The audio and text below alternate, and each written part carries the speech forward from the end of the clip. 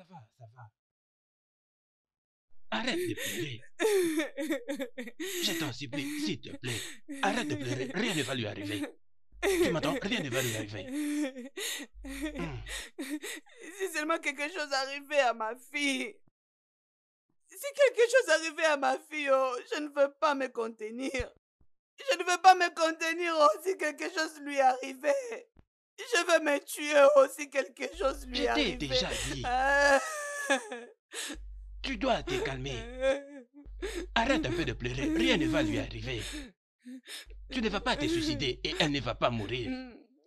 Le seul souci que j'ai, c'est que quand nous pensons peut-être que c'est juste une compétition, ou peut-être que cela a déjà pris une autre dimension. Et j'espère aussi que Clifford n'a pas une main dedans. Arrête de me parler de Clifford, de cette histoire. De quel Clifford parles-tu? Est-ce qu'il est une femme? Est-ce que Clifford est une femme?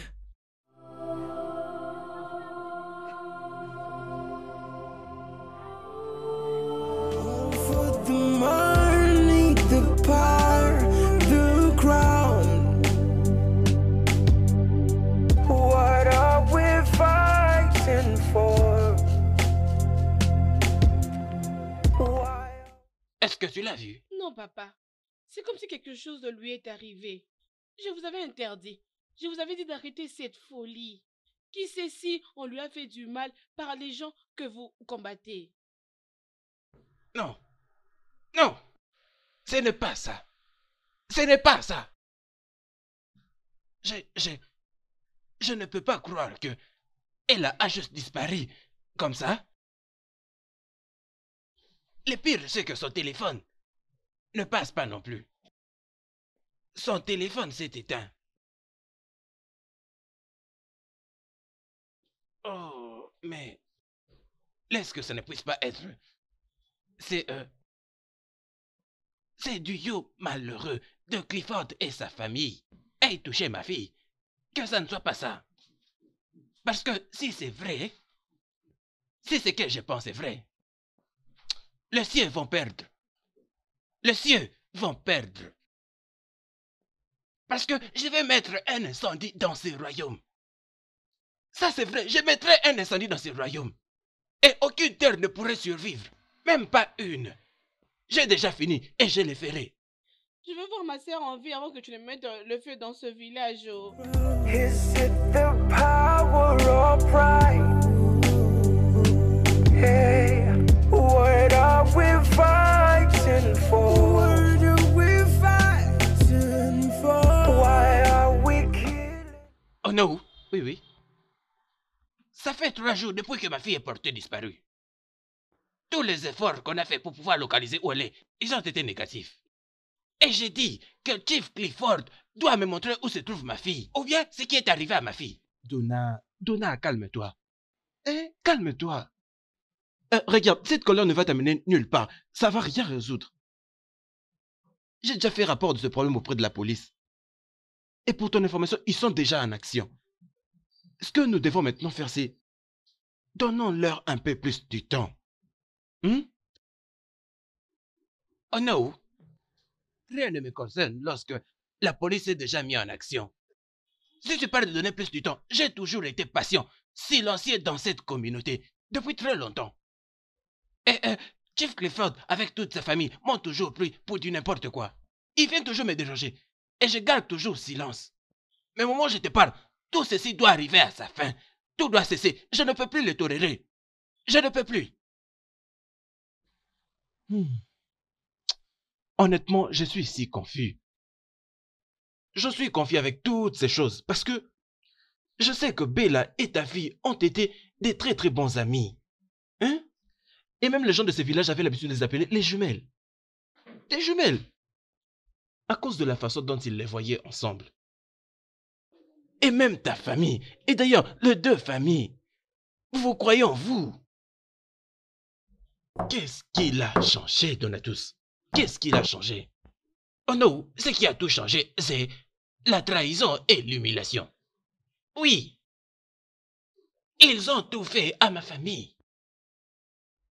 Et je te dis qu'ils ne vont pas s'en sortir libres. Je te rassure, ça c'est ton atout qui parle. Ils ne vont pas s'en sortir libres. Jamais.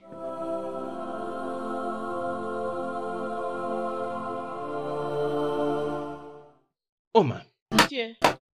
je t'ai appelé parce que je remarque que tu es une fille très très sage. Depuis le jour où tu étais née, jusqu'à ce que tu as grandi comme ça. Laisse-moi te dire, tout le monde dans ces villages est content avec ta manière de vivre. Hein? Et c'est pourquoi je veux que tu puisses m'aider à calmer cet orage qui veut envelopper toute ta famille. Aide-moi à l'arrêter. J'ai ces pressentiments que ta sœur est là. Elle est toujours en vie. Alors parle à ton père. Essaye de parler à ton père afin qu'il ne puisse pas faire l'erreur qu'il compte commettre. Je suis contente que vous gérez cette affaire au Nouveauté. Vous êtes la seule personne qui cherche la paix dans ce village. Et c'est pourquoi je suis le Onou. Tout ce qui dérange mon père, je ferai de mon mieux pour qu'il arrête cette situation. S'il te plaît, s'il te plaît. J'ai parlé beaucoup à ma sœur et à mon père tant de fois, mais ils n'ont jamais voulu m'écouter. Oh non, j'en ai marre. Je suis fatiguée. Oma, tu ne dois pas te fatiguer. Tu ne dois pas te fatiguer. Tu dois juste faire de ton mieux. Continue à essayer. Afin que tout ceci ne conduise pas au mal. On doit préserver la paix. On doit préserver la paix. Je vous ai compris, oh non. Merci énormément. C'est bon alors. Merci beaucoup. Ok, Dieu merci. Ok, moi je m'en vais maintenant. D'accord, il n'y a pas de problème.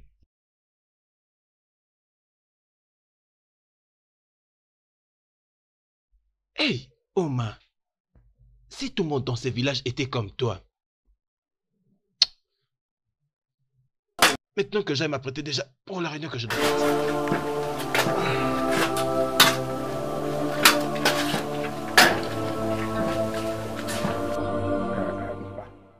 Honnêtement, je ne comprends pas encore ce que tu es en train de dire. Peux-tu être un peu plus explicite? Es-tu en train de me dire que j'arrête de payer pour tes boissons dans le bar de Maman Nkechi? Ou bien que j'arrête de te donner de l'argent? Je suis confus. Ah, Igwe, ça ce n'est pas ce que je veux dire. Ce que je dis, c'est que vous puissiez me donner l'argent directement, au lieu de charger votre fils de le faire. Oh, c'est ça? Non, Aizé est le secrétaire financier et le trésorier de ce palais. Il fait son travail. Donc il fait un bon travail. Clifford! Clifford! Clifford! Clifford! Clifford, je t'en supplie, il ne faut pas jouer avec le lion qui dort. Tu ne peux pas venir cette fois-ci et toucher à ce qui m'appartient. Tu peux tout toucher. Mais cette fois-ci, je ne permettrai pas que tu touches à ce qui m'appartient. Si tu ne veux pas détruire toi-même ta propre maison, dis-moi, où est-ce que ta fille a emmené ma fille? Donatus, tout homme sage, avant d'agir, réfléchit et se pose des questions. Hein? Comment oses-tu entrer dans mon palais? Le palais d'un lion, hurlant comme un fou. Es-tu malade? Oh! Maintenant, toi là, tu te permets de me parler sur ce ton. Donatus! Tu penses que je blague? Maintenant, je vais te montrer la folie. Je vais quoi maintenant ton te montrer problème? la folie. Attends, attends, tu vas voir. Je vais te montrer la folie. Attends, je vais te montrer la folie. Clifford, tu blagues avec moi, je vais te montrer la folie. Osita! Donc, toi, tu es toujours là? Toi, tu es toujours là? Attends, tu vas voir. Donc, toi, tu restes là. Osita! Et toi, attends que je revienne chez toi. Osita, Attends que viens je revienne chez toi. t'occuper de ce fou. Attends là. Allez, vite. Si tu avances encore, montre-lui que tu es Je reviendrai pour toi. Si tu Oui. oses avancer Je encore, reviendrai pour toi. Montre-lui une Je fois te jure, je vais revenir pour toi. Bouge. Je vais revenir Bouge pour toi. maintenant. Osita, montre-lui Je te promets. Je vais revenir pour toi. Je vais revenir pour toi. Je reviendrai ici. Mon ami, bouge. Hey. Il va te Attends, je te promets. Folie. Je dis bouge. Ne t'inquiète pas, tu verras. Je vais revenir Et ici. tu perdras ta vie. Ne t'inquiète pas. Bienvenue Ne t'inquiète au palais pas. du Je vais lion revenir. Pour aboyer. Igwe, hein? Est-ce que vous allez bien? Ouais, je vais bien. Vous allez bien? Je vais bien. Je vais bien. Je dis, occupe-toi de lui. En fait, amène-le ici, je vais le sacrifier à mes dieux. Mais Igwe, pourquoi est-il venu hurler sur vous? Qu'est-ce que tu veux dire par là? Es-tu malade? Tu fais ton travail, je fais le mien. Vas-tu retourner derrière? Igwe, il paraît que vous bavardez. Tu joues ton rôle et je joue moi aussi mon rôle. Je t'ai payé pour le faire. Igo, paraît que vous bavardez trop ça. N'importe quoi. Animal. Oh non. Qu'est-ce que le roi veut dire par tout le monde sera couronné selon ses propres actes? Ichemba, tu sais, le roi que nous avons est un roi très, très mystérieux. Personne ne comprend ses intentions. Mais je conseillerais qu'on puisse attendre et observer. Je suis sûr qu'il n'est pas en train de faire allusion au leadership de Chief Clifford à cause d'argent. Ainsi de tout, ce cadeau inutile qu'il donne aux gens. Parce que j'envisage ces trônes, hein? Toi? Oui. Pourquoi tu ris? Les merveilles ne finiront jamais. Ichemba, pourquoi agis-tu comme une personne confuse? Pourquoi? Pourquoi ne peux-tu pas rester sur une seule ligne? Tantôt tu es ici, tantôt tu es là-bas. Seulement toi. Eh, mon Dieu. Oh non. Et tu parles comme si tu n'es pas intéressé par ce siège. Je ne le suis pas. Tu es intéressé, oh non. Regarde, je suis au courant de tout ce que les gens sont en train de préparer sur ça. Là, c'est toi. Oh non. Vous, oh non. Ichemba, ne me mets pas dedans. Je ne suis pas là. Hey. Oh non. Oh non.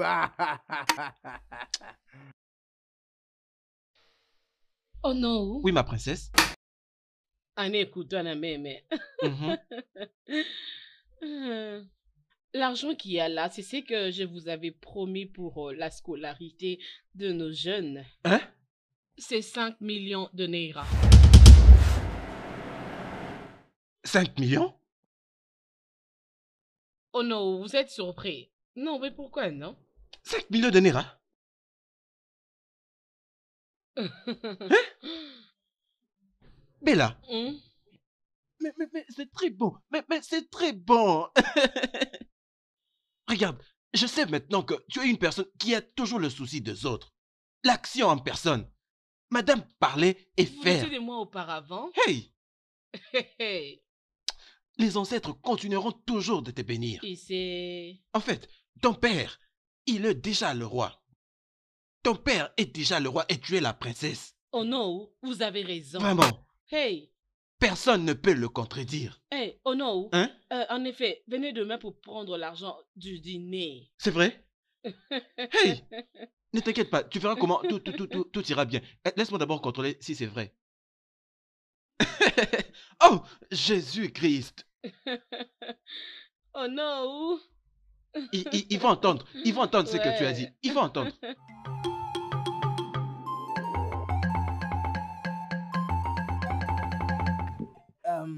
Oma. Easy, comment vas-tu? Cette tenue te va très bien. Vraiment? Oui. Oui, Oma, ça va très bien. Tu vas où comme ça? Je viens du marché, maintenant je rentre à la maison. Oma, tu ne viens plus nous rendre visite. J'espère que tout va bien. Je ne veux pas que quelqu'un m'insulte, comme on l'avait fait à ma sœur. Oma, tu sais que je ne peux pas faire ça. Tu sais que je ne peux pas t'insulter. Et parlons de ta sœur. Avez-vous de nouvelles d'elle? Non, mais je continue à prier pour elle pour qu'elle soit bien. Oui, amen à tes prières. Ok.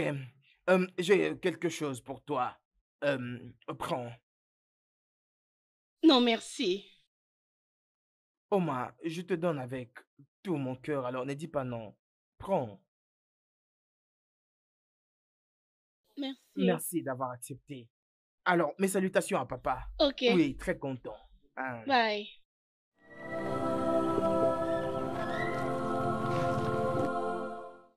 Les merveilleuses dames de notre grand village.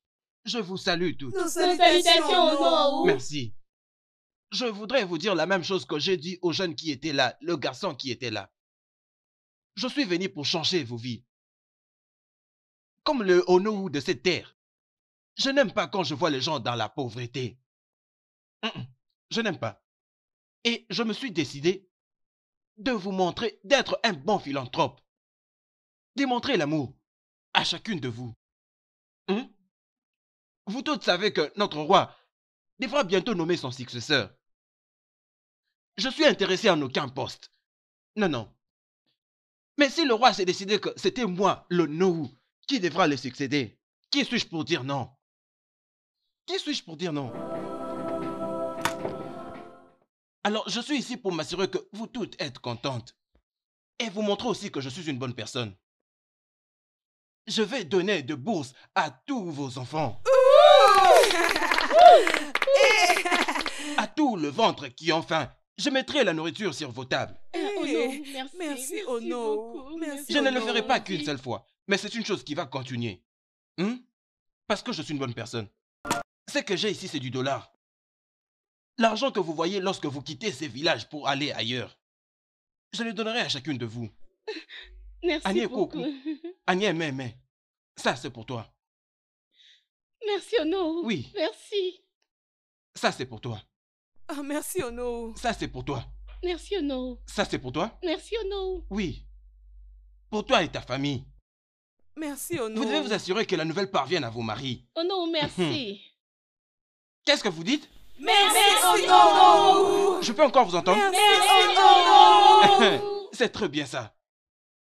Maintenant, ce que j'ai ici, c'est 100 enveloppes contenant l'argent pour la scolarité. Pour s'assurer que tout enfant va à l'école. Alors, si tu es un enfant, que l'on chasse toutes les fois de l'école, ceci mettra fin à ça. Oh non. Merci. Ceci, c'est pour ton garçon. Assure-toi qu'il parte à l'école. Assure-toi qu'il parte à l'école. Merci. C'est pour ta Merci, fille. Ono. Assure-toi qu'elle parte à Merci. l'école. Merci. Madame, c'est pour ton Merci. garçon. Assure-toi qu'il parte à l'école. Merci. Merci.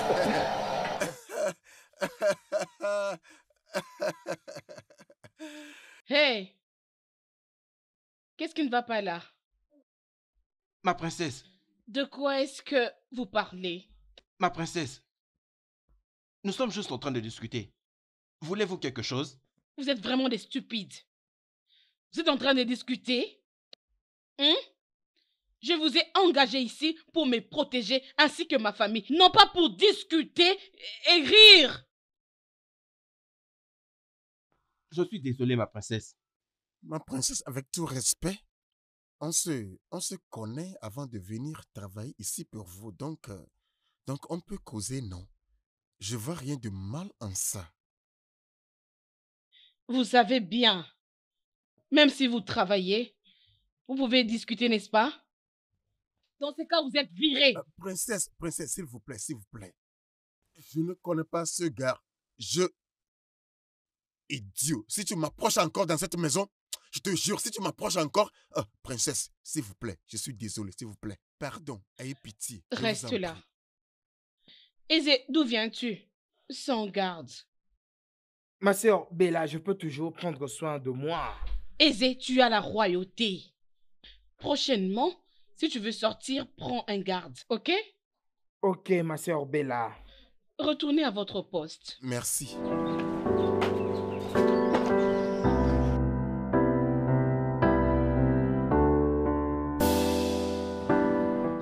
J'espère que tu es prête de marcher sous mes ordres. Je ne veux plus que tu marches avec ces fous. Ma princesse, ce job est très important pour moi. J'ai vraiment besoin de vous servir et personne ne va me distraire. Regardez-moi ces gens. Je ne les connais pas du tout. Je vous jure. Non, ils peuvent aller en enfer même. J'aime bien ce son. Merci, ma princesse. Dans ces cas, tu dois commencer à travailler immédiatement. Hey! Ma princesse Bella! Bella l'argent. Bella l'argent! Bella l'argent! Bella! Bella la belle! Ma princesse! Il n'y a pas deux comme vous! Ma princesse! Hey! C'est bien, on te donnera bientôt ton uniforme. Hey! Ma princesse! Que ces filles apportent la nourriture, non? Hein? Chaque fois? Hein?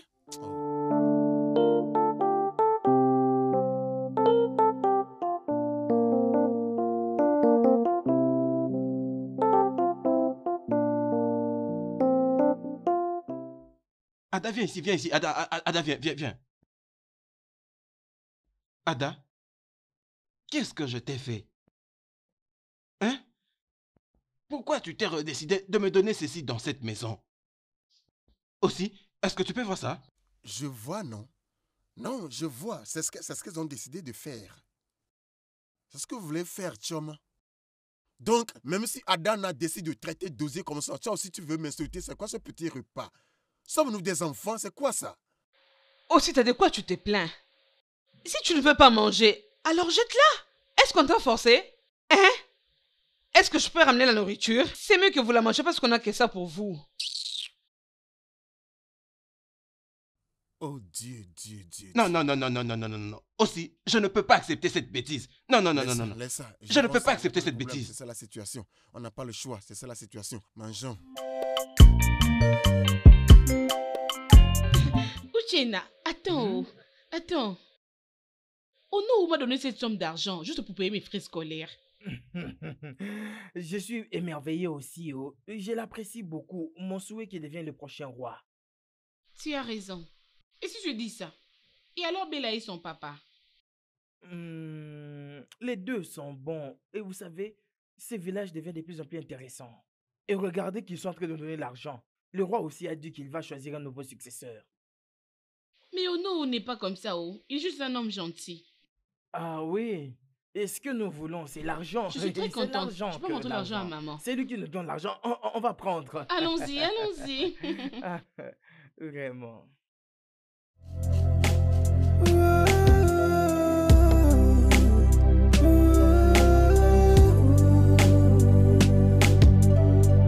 What are we fighting for? Why are we killing ourselves in vain? Is it the money or crown? Is it the power or pride? Hey, what are we fighting for? Why are we killing ourselves in vain? Is it the money or crown? Oh, is it the crown or power?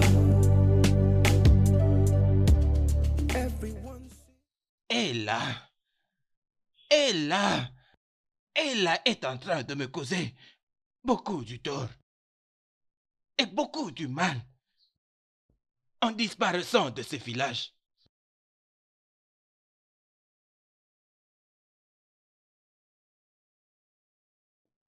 Mais mon instinct est en train de me dire que Chief Clifford et sa famille pourraient avoir kidnappé ma fille.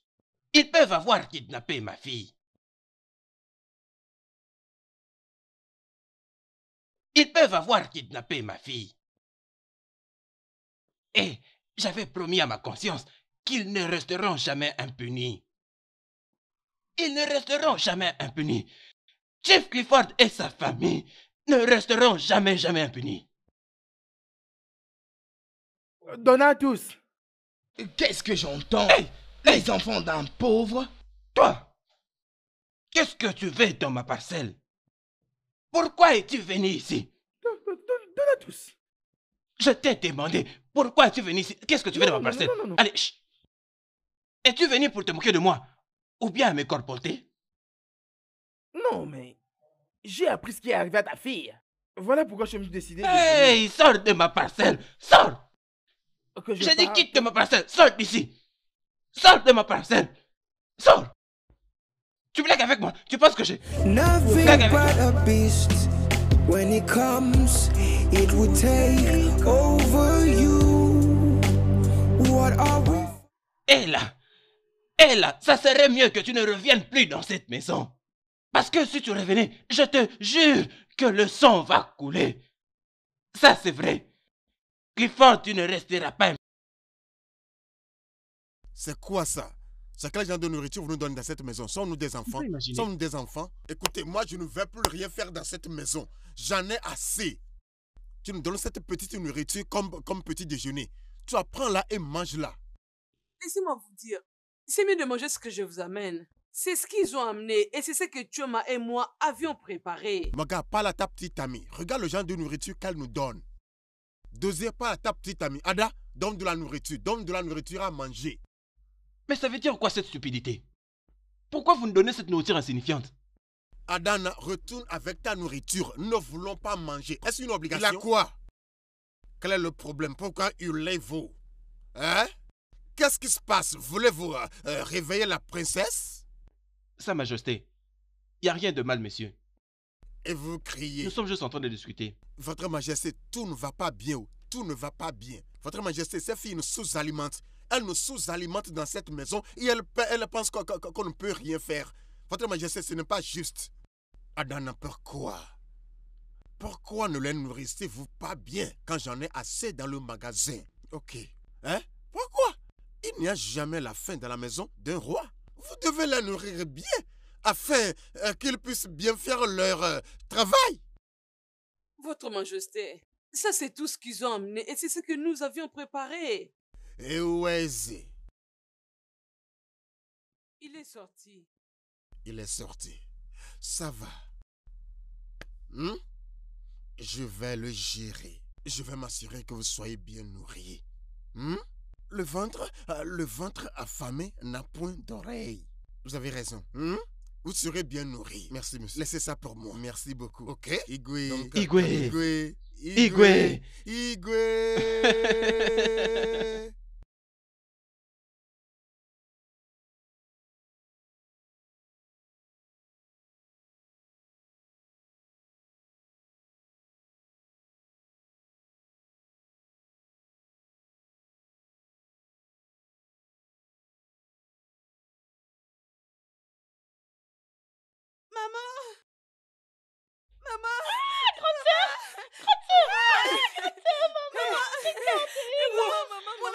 Maman, c'est ma voiture.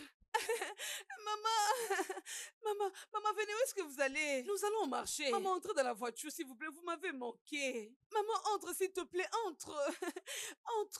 Entre, on part, s'il te plaît.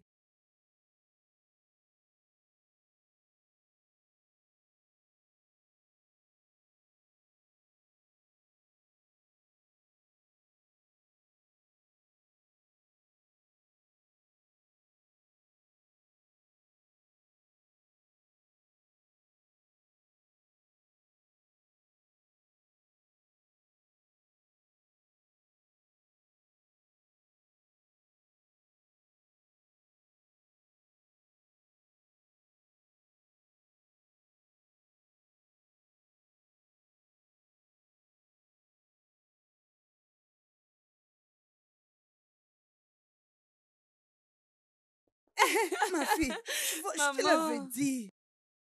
Tu vois, non, je sais que tu es une fille très brave et que je sais que tu allais réussir. Maintenant, tu vois, non, maman, dans ma prochaine vie, tu vas te souvenir de moi. Maman, tu as vu, on l'a fait et ça réussit. Oui, ça réussit. Merci, mon enfant. maman. Et dans ta prochaine vie, ma fille, tu resteras toujours ma fille Oh, maman, préférée. ne me fais pas pleurer.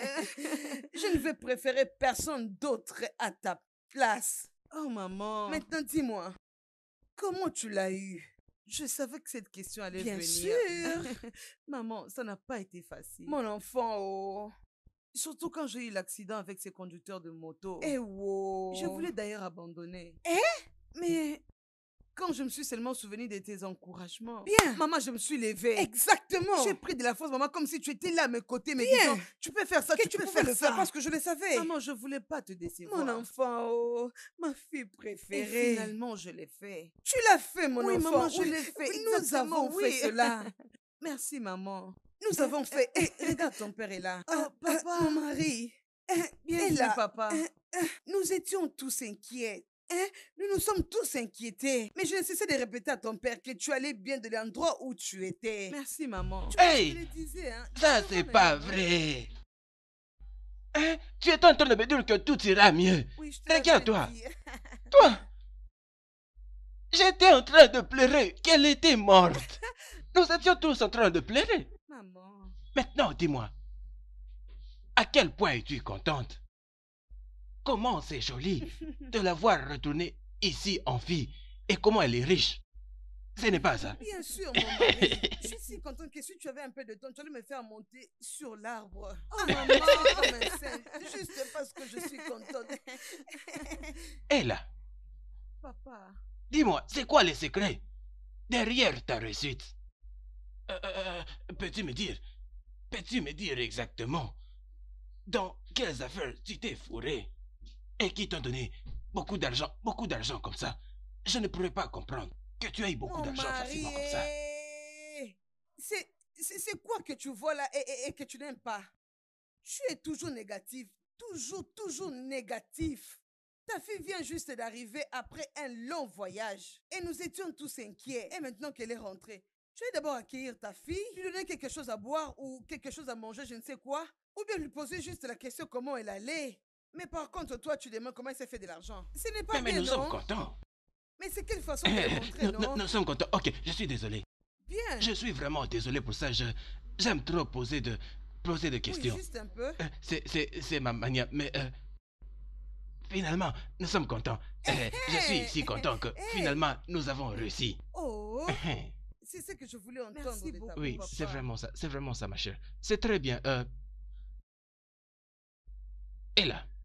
Papa, qu'est-ce qu'il y a encore? Non, c'est très bien. C'est très bien. Je suis l'homme le plus heureux sur Terre. C'est très bien. Sois la bienvenue. Nous sommes si heureux. Je vais maintenant au palais. Ma femme à moi, je suis content. Oui, vas-y, Et je suis aussi très content de voir ma fille. Papa, n'oublie pas de mentionner auprès du roi que ta fille, la princesse, est de retour. Que la princesse est de retour. Parce que je vais vraiment faire couler beaucoup d'argent. Papa, tu as vu ma voiture, non? Je vais vraiment faire couler ces villages. Tu l'as entendu, hein? Ma fille à moi. Elle va faire couler de l'argent. Oui, je vais faire couler beaucoup d'argent, papa. Elle va faire couler de l'argent. Je vais dire à tout le monde. J'irai chez tout le monde dans les villages. Crois-moi. La mère de mes enfants. Je vais leur annoncer. Je vais maintenant au palais. Le nom de la princesse, oh. Écoute. Ma fille est revenue. Oui, maman. Pardon, dis-moi, j'ouvre mes deux oreilles. Oh, maman. Dis-moi, comment tu as fait?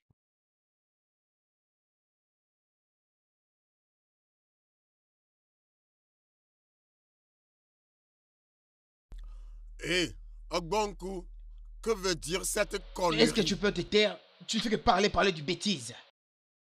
Ogbonku, donc c'est toi qui conduis ces rebelles, c'est toi qui fais ça. Enlève ce carton, sinon je vais tirer sur ces pneus maintenant. Puis-je te présenter la belle reine de mafia, elle la cache.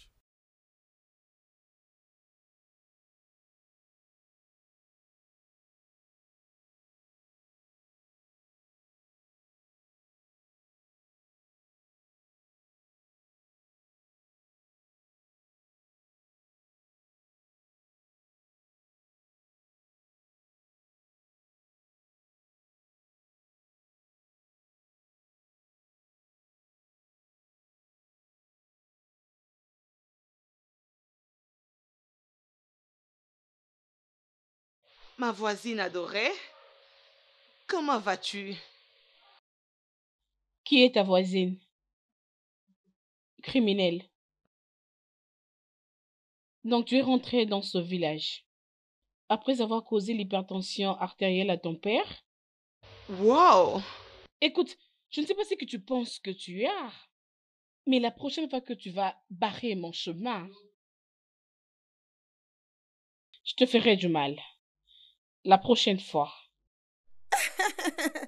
Bella. Tu es une bonne parleuse et tu parles beaucoup. Regarde. Je suis là pour arrêter toutes tes bêtises parce que l'argent arrête toutes les bêtises. Prochainement. La plus grande reine de tous les temps. Donne-moi un peu d'argent. Ogbonku, enlève cette voiture d'ici avant que je ne dégonfle les pneus. Enlève cette voiture avant que je ne dégonfle les pneus. Ogbonku, enlève ce carton d'ici. Je sais que tu as besoin d'argent. Certainement, elle ne prend pas bien soin de vous. Je te connais. Prenez ce que vous voulez et allons-y.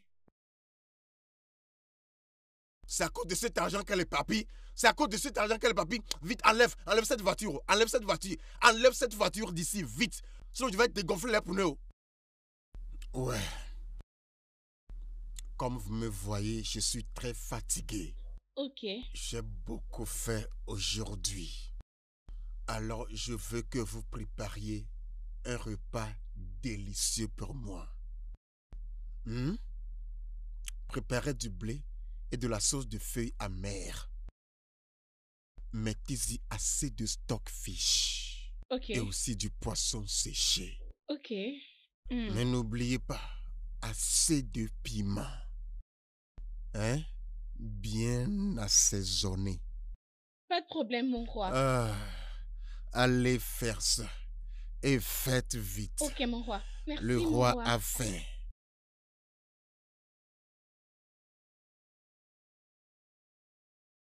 Era allora ebregbea. Papa? Fils. Bon après-midi, papa. Bonsoir, assieds-toi. Papa, j'ai quelque chose à vous dire. Quelque chose à dire? Vas-y, je suis à l'écoute. Papa, je pense que nous devrions arrêter de dépenser de l'argent comme on le fait.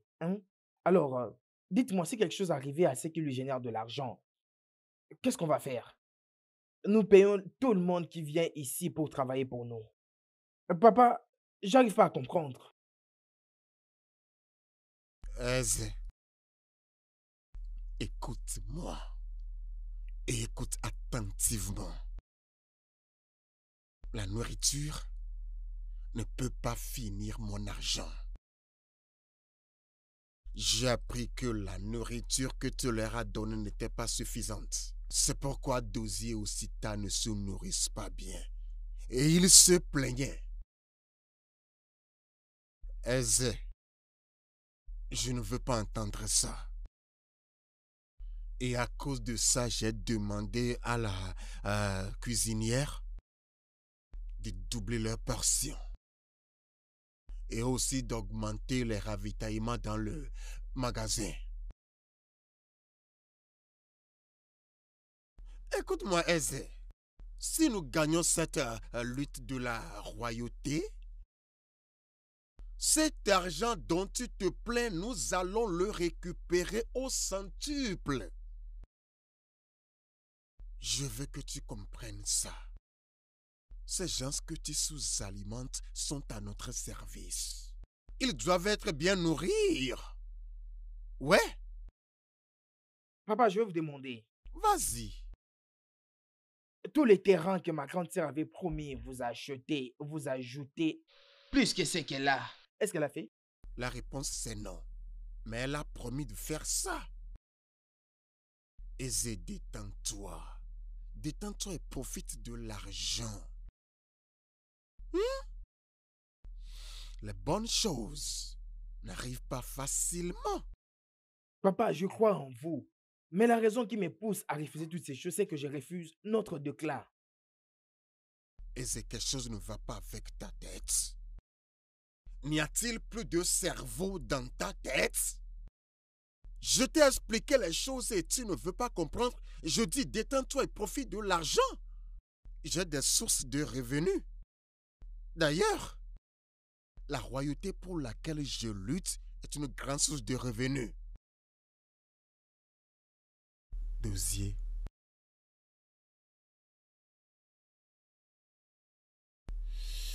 Dozier, si tu vois elle là, tu ne croiras pas. Qu'est-ce qui s'est passé? Cette fille est devenue si classique et très riche maintenant.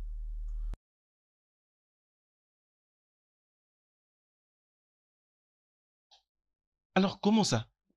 Comment est-ce qu'elle a pu gagner ce genre d'argent? Mon frère, je ne sais pas. Car le type d'argent que ma petite amie a gagné, je pense qu'elle est plus riche que Bella. Aussi. Attends un peu. Est-ce que tu viens d'appeler Ella, ta petite amie? Regarde, si tu sais ce qu'il y a de mieux pour toi, ne rentre plus sur cette fille, tu iras en prison. Elle t'enverra en prison. Tu iras en prison. Rappelle-toi que tu l'avais trahi avant. Tu vois ton problème, tu n'es jamais d'un grand soutien. Je viens juste de t'expliquer quelque chose au sujet de... Je n'ai fini avec toi. Bye bye. Bye. Va-t'en s'il te plaît. Papa, c'est étonnant. Tu penses vraiment que moi j'ai peur de Ella? Ce qui me met là. Leur maison est semblable à ici. Quant à moi, celle-là n'existe pas. Oh, papa, Aïe. bien. Comme elle pense qu'elle peut se comparer à moi, la ligne de combat a déjà été tracée. Nous allons continuer à dépenser de l'argent dans ce village jusqu'à ce qu'elle va réaliser que moi, belle année bébé, la belle Bella, bébé, Dieu hein? merci. Bella no niego, Bella no nienko, Bella onyen Bella, cash. papa, la belle fille, la fille à son père, jusqu'à ce qu'elle va réaliser que je suis supérieure que elle. Exactement. Ha, Exactement. ha, ha. Papa, tante Bella, ce que je n'arrive pas à comprendre est que vous vous préparez à dépenser de l'argent inutilement. Papa, nous devons la laisser agir et voir ce qu'elle est capable de faire. Qu'est-ce qu'il raconte? C'est ça mon problème avec ton frère. Sœur Bella, le peuple vous a déjà accepté. Alors, reposez-vous. Comme je l'ai toujours dit, que la ligne est dangereuse. Absolument dangereux. Ça, c'est le meilleur moment pour nous de pomper l'argent. Il mettra assez d'argent. Hein? Tout le monde le sentira. Nous devons vraiment dépenser beaucoup d'argent. Tu comprends? Comme ça, ils ne vont pas se comparer à nous. Exactement. Si Exactement. ça ne va pas avec lui. Si on ne dépense pas de l'argent, on risque de dégringoler. Exécute tes affaires. Ada, Papa. tu as mon soutien à 100%. Tel père, telle fille. Papa, ma tête va grossir. Oh. Tu es pleine de Je sagesse. sais. Et C'est mon père Ouais, biologique. je remercie Dieu de m'avoir donné. Hein? Et ma fille, tu sais quoi? Le père peut demander à sa fille ce dont il a besoin. Papa, qu'est-ce que tu veux? Qu'est-ce que tu veux? T'es mon père biologique. Alors qu'est-ce que tu veux? Que veux-tu? J'ai besoin d'argent pour gagner plus d'anciens à mon côté avant que cet idiot Donatus commence à faire les pas. Comme toi-même tu le sais, on doit dépenser de l'argent. Quand il va de leurs propres yeux, ils seront motivés et ils nous soutiendront tous. Papa, c'est que je ne comprends pas. Belonienko. Onyenko, Onyenko. Onyeka, Mon argent va parler. je le Que sais. veux-tu? Je ne m'inquiète pas du Papa, tout. papa, Hein? tu n'as pas à me supplier. N'est-ce Dis-moi pas? seulement les montants d'argent que tu veux. Je t'en donnerai. Papa, Ma fille, mon père. Papa, tu sais que j'ai vraiment beaucoup d'argent. oui, je sais que tu as maintenant l'argent. J'ai l'argent pour postuler pour n'importe quel poste que je désire dans ce royaume. Je le sais déjà. Mais tu sais quoi? Ce n'est pas vraiment mon intention. Tout ce que je veux, c'est de pouvoir intimider Bella. C'est de pouvoir stopper sa folie juste pour le trône. Ce n'est que ça. Bien, je sais que tu as maintenant l'argent. Et si ce que tu viens de dire, c'est vraiment ton désir, je ne suis pas d'accord avec toi.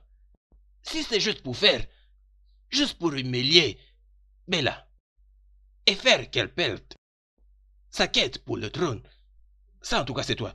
Mais mon désir à moi, c'est de devenir le roi de ce royaume. Et je sais qu'un jour, je le deviendrai. Tu vas le voir. Oui. Est-ce que tu peux imaginer? Comment est-ce que Clifford s'en va, mettant de bruit partout, se comportant comme s'il était déjà le roi, comme une margarine? Papa. Le meilleur papa de tout le monde. Ma fille que j'aime bien. Si c'est vraiment ça ton désir, alors ça sera comme ça parce que nous avons beaucoup d'argent pour dépenser. C'est exactement ce que je serai et je le deviendrai un jour. Ça n'est pas un problème. Réjouissons-nous de notre argent. On n'a pas besoin de toutes ces compétitions. Ah! Ferme ta bouche. Ferme ta bouche, j'ai dit. Qu'est-ce que tu sais? Tout ça, c'est parce que nous sommes en train de parler et tu parles. Qu'est-ce que tu sais? Tu n'as même pas peur que je n'entende plus ta voix. C'est très bien, ma fille. Mais j'ai dit la vérité. Garde la vérité juste pour toi-même. Ne t'inquiète pas, je lui avais déjà dit, si j'essaie de sortir un peu de folie pour toi, si j'essaie de sortir un peu de folie pour toi, tu fermeras ta bouche. Tenez, c'est pour vous. Prenez, sinon l'argent va prendre une autre direction. Je voudrais que tu sois derrière mon père, parce que je veux qu'il soit le prochain roi de ces royaumes. Hein? Oui. Et là, honnêtement, je ne sais même pas quoi dire. Non, non, tu n'as rien à dire. Juste dis oui à la proposition. Hein? Dis oui. Pour moi? Oh non, tenez ça, c'est pour vous. Je veux que tu le soutiennes complètement. Mon père sera le prochain roi de ce royaume. Et toi, tu seras son nom. Si tu continues à soutenir mon père, l'argent sera ton ballon de football. Vraiment? Oh, j'aime ça. Oh non. Jésus! Mais, ça c'est assez, non? Ok. Tout cet argent est pour Hey! toi. Hey! Je veux que tu soutiennes mon père. Hey! Mon amour, comment tu vas? Tu m'appelles encore ton amour? Je suis surpris, mais... Ok, je vais bien. Non, tu ne l'es pas. Regarde-toi aussi, mon futur mari est devenu agent de sécurité et en même temps portier. Hein? Aussi, tu aimes pourchasser l'ombre. Je suis désolé. Je sais que je t'ai fait du tort, elle là, et je ne mérite même pas de te parler. Pardonne-moi, je t'en prie. Mais je suis désolé. Je suis très, très désolé. C'est bon. La raison pour laquelle j'ai accepté ce travail était à cause de l'argent. J'avais besoin de l'argent pour prendre soin de moi-même. Non, c'est bon. Je vois que tu as une conscience qui sait revenir à la normale. Et sache que je t'ai déjà pardonné depuis très longtemps. Je voudrais que tu viennes travailler pour moi parce que je vais te payer très bien. Ce que tu me demandes de faire est difficile.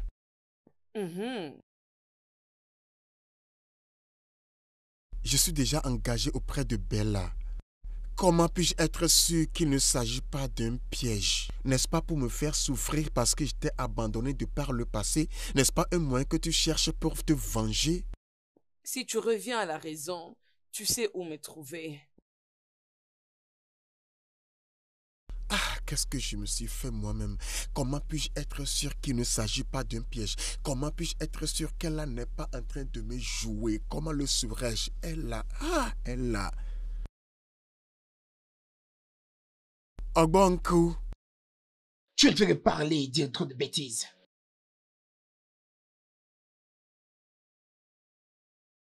Elle là.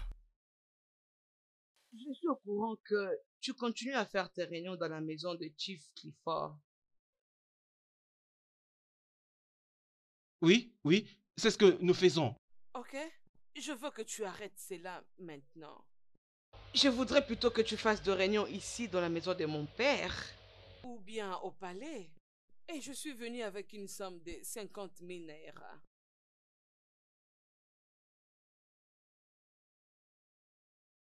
$50,000? Ton porte-monnaie sera reconnaissant envers moi si seulement tu écoutais mes conseils. Juste pour que je puisse arrêter mes activités de la maison de Clifford. 50,000.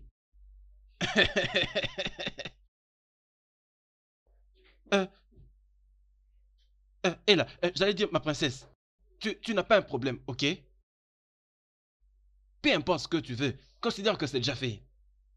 Plus de réunions dans la maison de Chief Clifford, plus de réunions là-bas. Il y a aussi quelque chose te concernant. Je crois que je te l'avais déjà dit. Si seulement mon père devenait le prochain roi de ces royaumes, Oui. tu seras son homme. C'est bon? Je me rappelle de ça, oui. Je me rappelle très bien. Je voudrais que tu sois son homme de confiance. Ma princesse, je ne doute pas de toi. Il faut juste que tu saches que je suis derrière toi. Peu importe tes ambitions, je suis derrière toi. Merci. Ok, il y a quelque chose dont je voulais te parler et c'est pourquoi j'étais en train de te chercher. Pas de problème. Et comment ton père? Oh, il est complètement d'accord avec ça. Oh, papa, il est là. Donatus. Je n'apprécie pas la géographie qu'il y a sur ta figure. Et c'est quoi le problème? Le problème, c'est Mba. Mba? C'est inutile de Mba, il m'a trahi. Moi, Donatus. Et maintenant, il demande que je l'excuse? Donatus, s'il te plaît, essaie juste de te calmer. Hein? Aussi longtemps que Mba a demandé que tu puisses l'excuser. Pardonne-lui. Pardon. Pardonne-lui parce que tu sais qu'on a plus besoin de gens qui nous soutiennent. Pardon. Tout homme est capable de commettre d'erreurs. Essaye juste de te calmer. Si je dois considérer que je puisse le pardonner. Si moi, Donatus, je dois essayer de pardonner Mba. Cette fois-ci, alors, ça devrait être la toute dernière chance. Oui, ça devrait être la dernière chance. Oui. Pour ça, je suis d'accord avec toi. Je suis avec toi. Je sais qu'il ne le fera plus. S'il te plaît, viens t'asseoir.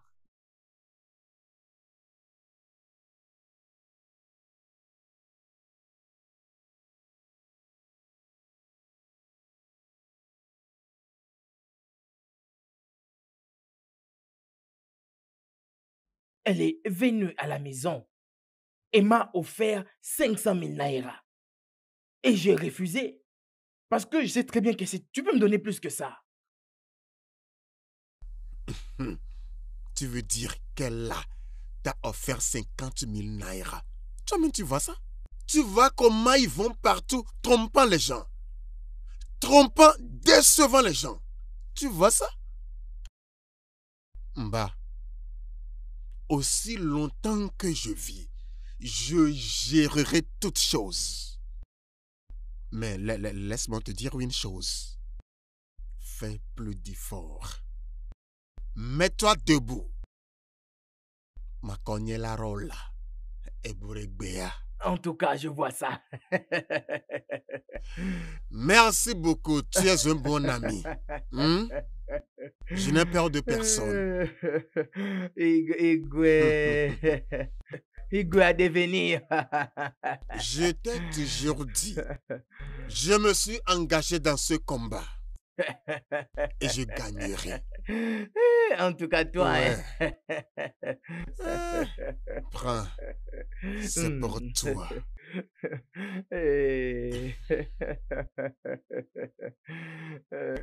Igwe, pouvez-vous faire le cola pour moi? Cola comment? Quel cola? Ça là, c'est pourquoi? Hein? Donc tu veux encore que je mette quelque chose sur la table? Est-ce que c'est chaque jour que tu dois faire sortir de la viande et du vin de palme et tout ça? Hein? Igwe va devenir notre Igwe, le prochain roi. Chifumba, tu sais que je suis très occupé. Donc accepte-moi ça. Dans les jours à venir, on aura assez d'argent. Hein? Mbamba. Igwe. D'accord, je vais aller continuer ce que je faisais à l'intérieur.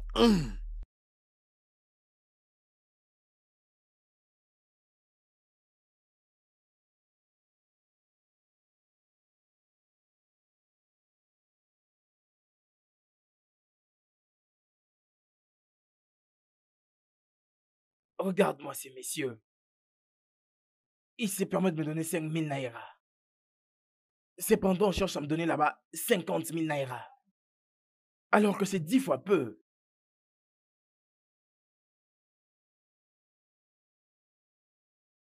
Ah, dis-moi, c'est encore quoi ton nom? Choma.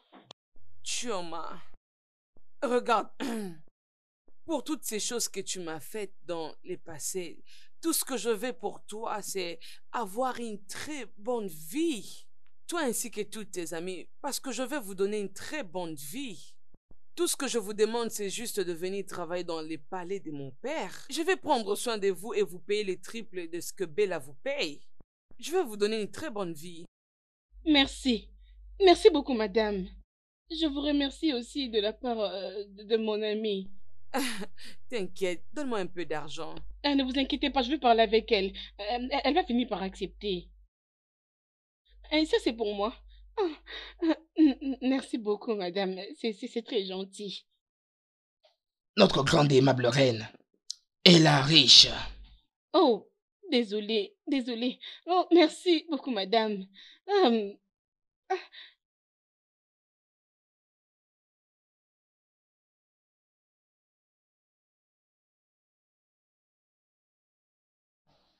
Ma fille à moi, ma fille. Papa. L'argent est bon. L'argent est très très bon. Nous sommes heureux. Nous avons maintenant tout. Bam. L'argent représente tout. L'argent peut faire que le monde puisse tourner encore. Oui. Ma fille. Papa. Peux-tu imaginer comment tu vas retourner tous les villages contre Bella? Automatiquement. Juste comme un miracle. Parce que je peux le voir en train de balayer, de travailler, faire tout genre de boulot. L'argent est en train de parler. Papa, tu sais qu'on dit que l'argent répond à tout le besoin. Oui. Tout ce qu'elle a fait au début, c'était juste pour essayer de m'intimider. Et moi, je n'aurai pas de repos jusqu'à ce que je finisse avec elle. Ça, c'est ce que je lui ai promis. Grand-père, arrêtez tout ça. Réjouissons-nous de notre argent, comme tu l'as entre tes mains. Tchai! J'ai gagné. Qu'est-ce que tu sais? Oh, mais qu'est-ce que tu sais? Ce n'est pas encore fini jusqu'à ce que ça se termine. Bam! Hé, écoute-moi très bien. Clifford doit maintenant abandonner le trône. Il doit arrêter de penser au trône. Il doit abandonner pour que moi je puisse l'occuper. C'est à ce moment-là que je vais considérer si je peux laisser ou continuer. Igwe. Pas maintenant. Ma princesse. Ma princesse que j'aime beaucoup. Oui, sais, ma fille. J'étais en train de réfléchir. Faisons une fondation pour les nécessiteux. C'est de cette façon aussi que nous aurons beaucoup de soutien. Et la foule, que penses-tu? Très, très important. Très, très belle idée. Tu vois, et nous devons faire de tout le mieux que nous pouvons et ne pas permettre la distraction. Nous ne devons pas être distraits et nous devons rester focus. Et en faisant comme ça, nous allons conquérir le cœur de tous les hommes, tout le monde. À part ces petits privilèges, nous aurons tout le monde, nous aurons le cœur de tout le monde. Ma fille va régner. J'ai vu. J'ai fait un rêve, je les ai vus en train de balayer par-ci, par-là. Faisant tout genre de travail et je me suis dit, ah, c'est ce que l'argent peut faire. Papa, on doit gagner cette bataille. C'est ce que je suis. Oui, ma fille, tu as déjà gagné. Ichemba, je finis. Oh non. Mais est-ce que tu sais que nous avons réunion aujourd'hui, c'est les chefs Clifford? Et maintenant, aujourd'hui, là, Donatus a fixé une autre réunion. Est-ce que c'est normal? Que pouvons-nous alors faire? Pouvons-nous aller dans 2 réunions?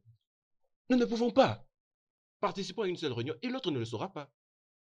Tu es sûr que l'autre ne sera pas énervé de notre absence? Tu ne peux pas te casser pour rien. Nous faisons de notre mieux et le reste nous le laissons à Dieu. On y va.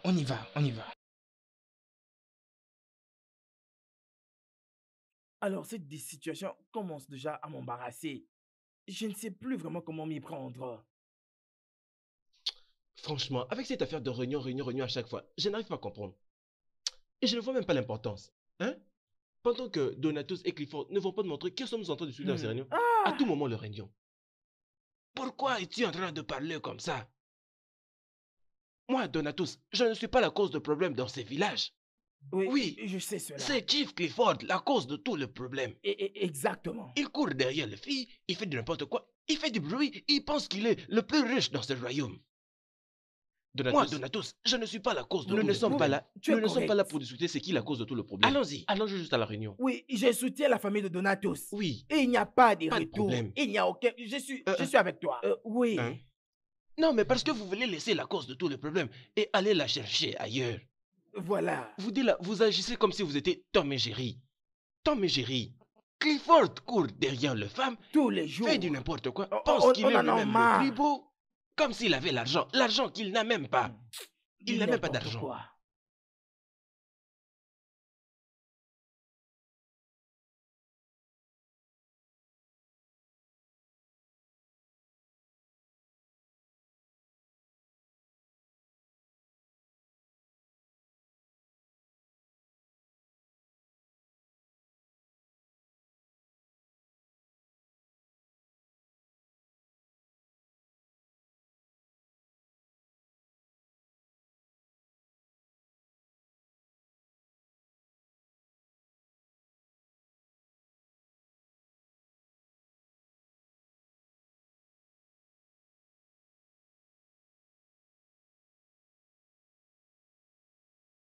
Aisé.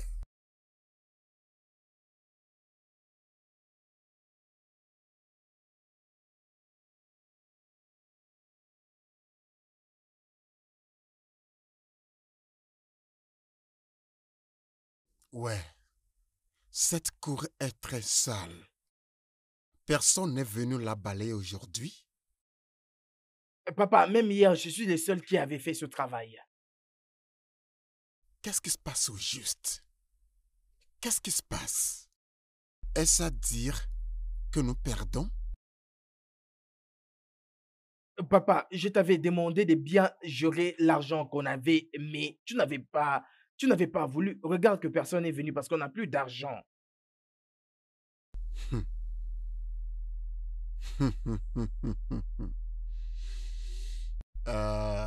Fils, ne te gêne pas. Hmm? Ne t'inquiète pas. Je vais bientôt rebondir. Parce que je sais qu'il y a beaucoup d'argent qui arrive. Hein? Je te crois, papa. Donc tout ce que tu as à faire est de t'asseoir et te détendre. Mais une chose est très importante. Quiconque dort, on emporte son fusil. Clifford ne peut pas dormir. Je serai toujours éveillé jusqu'à ce que j'obtienne ce que je cherche. C'est moi. Détends-toi, mon fils. Détends-toi. Papa, j'étais occupé à l'intérieur. Je dois rentrer. D'accord. D'accord. Ok. Ok. Hmm. Aisé, je t'ai appelé parce que depuis la nuit dernière, je n'ai pas encore mangé. Même ce matin, comme je suis en train de te parler, je n'ai pas encore goûté quelque chose. Qu'est-ce qui se passe? Tu n'as absolument rien mangé. Non, j'en ai marre de tout ceci. Je ne peux pas préparer. Je n'arrive pas à comprendre ce qui ne va pas avec ces filles. Hier soir, je n'avais vu personne entre elles. Même ce matin, personne n'est venu. Mais ne t'inquiète pas, Dozy. Je veux facilement faire quelque chose pour nous deux, d'accord? S'il te plaît, s'il te plaît, j'ai Ne tellement t'en faim fais pas, et je n'ai ne même t'en plus de fais force. pas, mon cher, ne S'il t'en te fais plaît, pas. merci. Est-ce que tu as appelé ton collègue là? Osita, Oui. Osita ne veut plus répondre à tous mes appels. Ok, d'accord, il n'y a pas de problème. Je vais d'abord préparer comme je t'ai dit. Ok, D'accord. ok.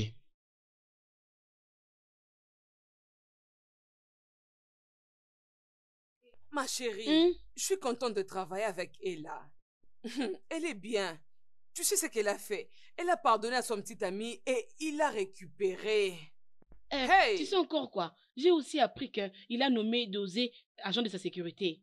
C'est lui qui se charge d'ouvrir le portail. Ce garçon est très méchant, hein?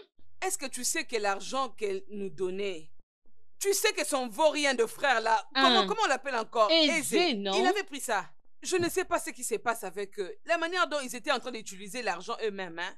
Tu sais, je ne comprends pas. Je ne comprends Ma rien. chère, pour moi, elle est la meilleure. C'est elle la plus meilleure même. Elle est ma préférée. Tu sais, elle nous paye doublement que Bella. Elle est celle que j'ai votée. Elle est ma favorite. Oh. En tout cas, je l'aime beaucoup. Tu as raison, moi aussi je l'aime par rapport à l'autre. Moi, je l'aime beaucoup. Je sais qu'elle a l'argent et je vais la Séparons-nous, suivre. oh. Les gens risquent de Ok, nous écouter allons-y. ici. Tu as Vas-y, raison. bye.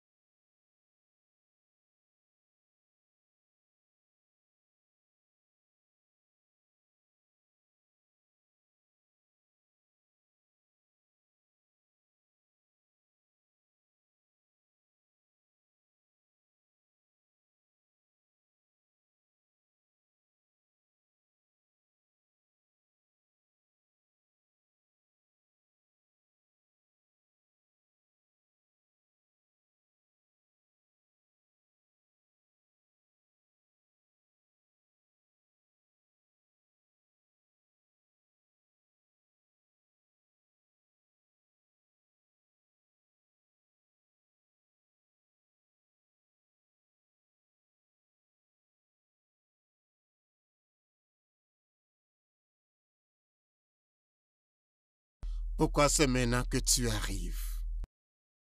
On aurait dû tenir la réunion depuis. Et c'est maintenant que tu arrives. Igwe, vous avez raison. Mais j'ai connu un sérieux problème avec le chief Donatos. Il a scellé ma parcelle. Et je l'ai suivi jusque chez lui à la maison. Et d'ailleurs, l'Ono est là-bas. Hein? D'ailleurs, je lui ai dit que j'ai un rendez-vous avec toi, mais il a refusé. Et voilà, je me suis vraiment battu pour venir te voir. Tu veux dire que Donatus a barricadé ta maison? Oui, je t'ai dit vrai. Donc, Ono est maintenant contre moi. Donatus, tu as touché la queue d'un tigre. Et je te visiterai avec le tonnerre et le feu. Voilà. Voilà. Ezigwe, qu'en est-il de Princesse Bella? La princesse est partie pour rapporter plus d'argent. Et cette fois-ci, des dollars. Dollars? Ouais. Et je te récompenserai avec des milliers de dollars pour ton obéissance. Merci beaucoup. Merci beaucoup. Ah, d'ailleurs, laissez-moi saluer. Toi! Ah! Toi! Oh! C'est toi? Hey! Je pensais que tu avais dit que tu rentrais directement à la maison. Comment est-ce que tu es encore ici? Je me suis décidé d'aller venir rendre visite à mon frère. Est-ce mal? Ai-je mal agi?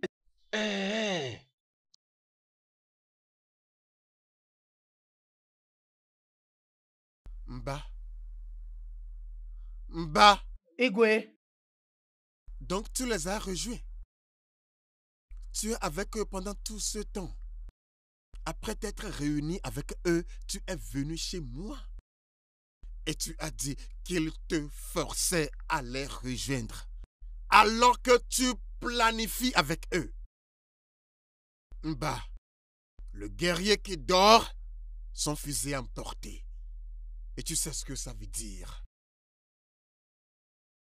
Hey!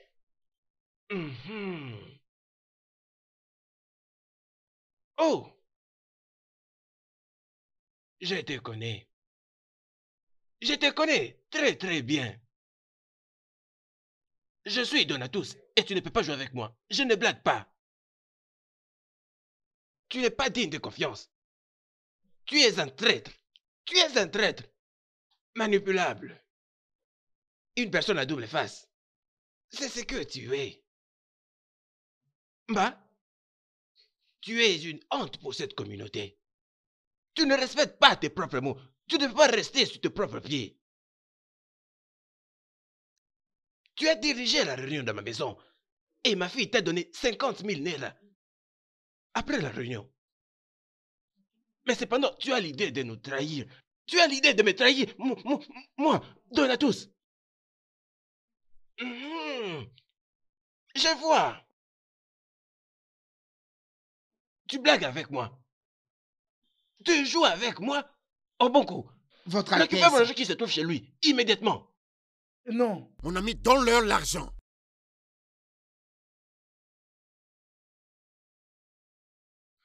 Vas-y, récupère-moi l'argent qui se trouve chez lui. Fais sortir l'argent. Rapidement. Mon ami, donne-lui l'argent. D'accord. Vérifie. Essaye de voir.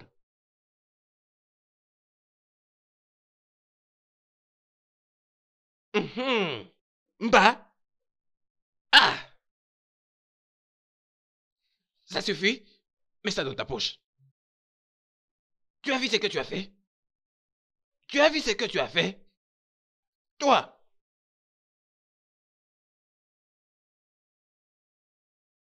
Mba, je veux que tout soit éclairé. Je veux que tu me dises ton intention. De quel côté es-tu?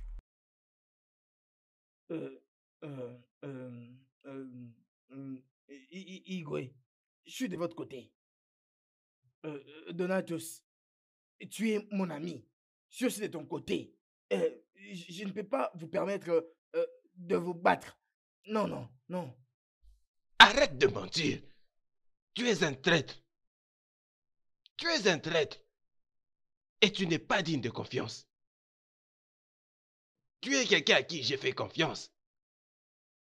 Alors que tu n'étais qu'un traître. Donc, tu veux jouer avec Donatus. Moi, ça ne marchera pas. Tu es un méchant. Tu es un traître. Tu es tout de mal. Ça, c'est vraiment toi.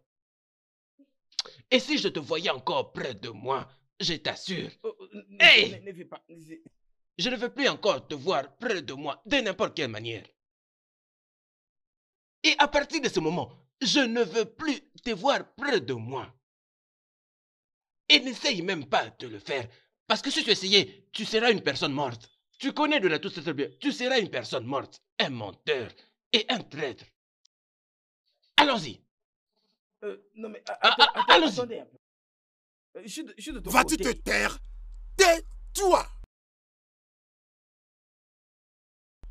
Donc, tu es si mauvais.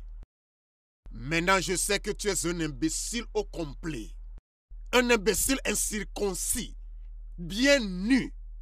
Sors de ma maison. Je dis, sors de ma maison. Aussitôt. Mais j'ai dit que je suis de ton côté. Veux-tu que je te jette dehors? Je suis de ton côté. Veux-tu que je te jette dehors? Sors!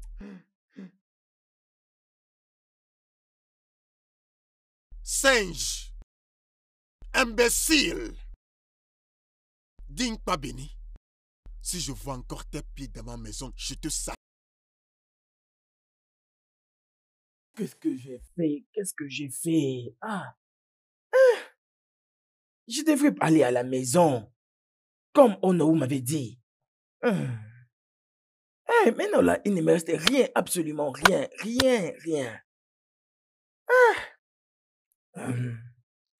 Pourquoi est-ce que j'étais parti chez Donatus? Cet homme est très difficile. Je n'ai pas d'autre option. Hey!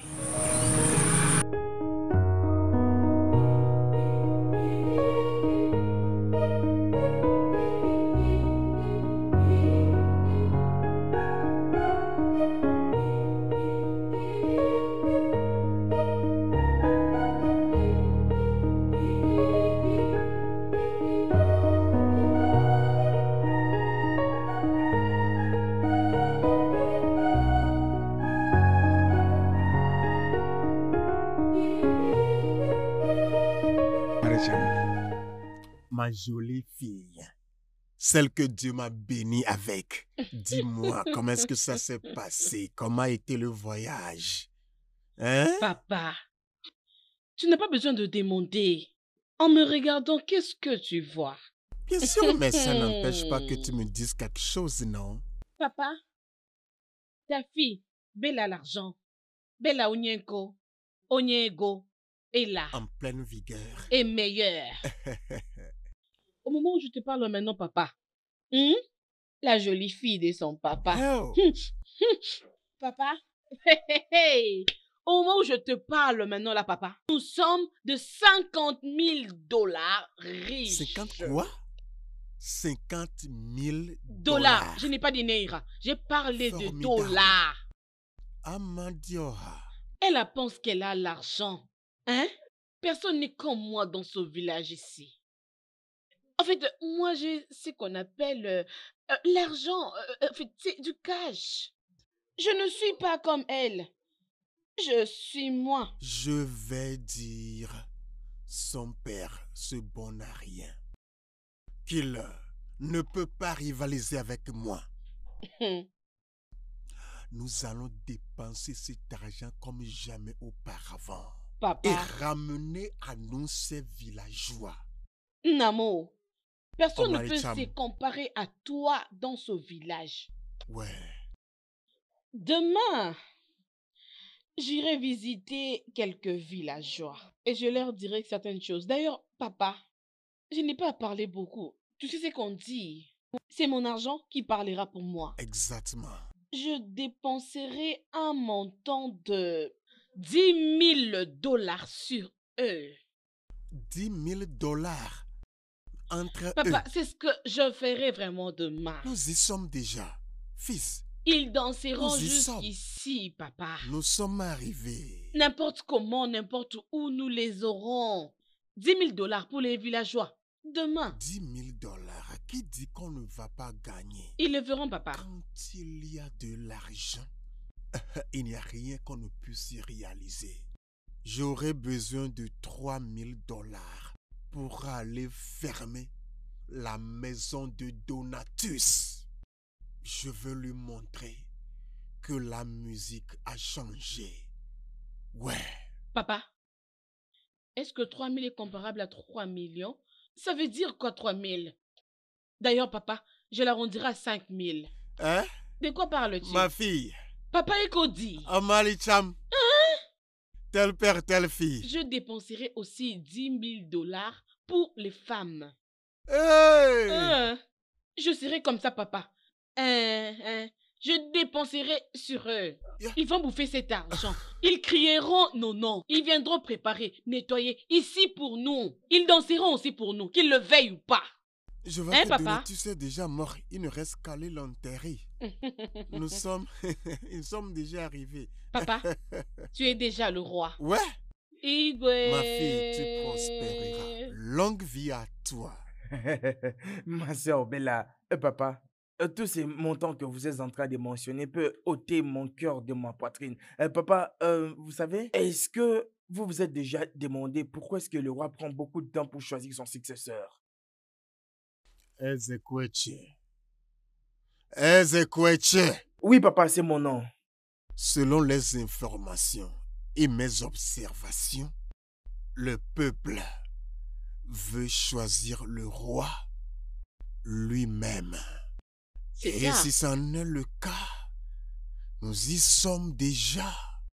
Parce Papa? que l'argent parle. Papa, Ma fille chérie. si c'est le cas, tu es déjà le roi. C'est ça. Je le suis déjà. C'est vraiment très sûr. N'a pas peur. Papa, c'est toi le roi. On va dépenser Peu importe les cet obstacles. argent. Papa, Oh, tu es le Malicham. roi. Baisse la tête, je vais te bénir. Igwe. Tu es bénie, ma fille. Ichemba, j'ai entendu que Bella, elle est revenue avec beaucoup d'argent. Ce qui signifie que, comme elle est revenue, très bientôt, la bataille entre elle et Ella va reprendre. Ça me dérange énormément que depuis tout ce temps, je n'arrive plus à gagner beaucoup d'argent. Là, je vais aller demander à Donatus de me pardonner. Iche, tu es en train de parler de faire de l'argent? Moi, je suis en train de parler, regarde, moi je veux que toutes ces bêtises cessent. Nous avons regardé ces choses se passer depuis très très longtemps. Et c'est maintenant le temps que tout s'arrête. Tu es sûr que ça va s'arrêter? Oui, ça doit cesser. Vraiment.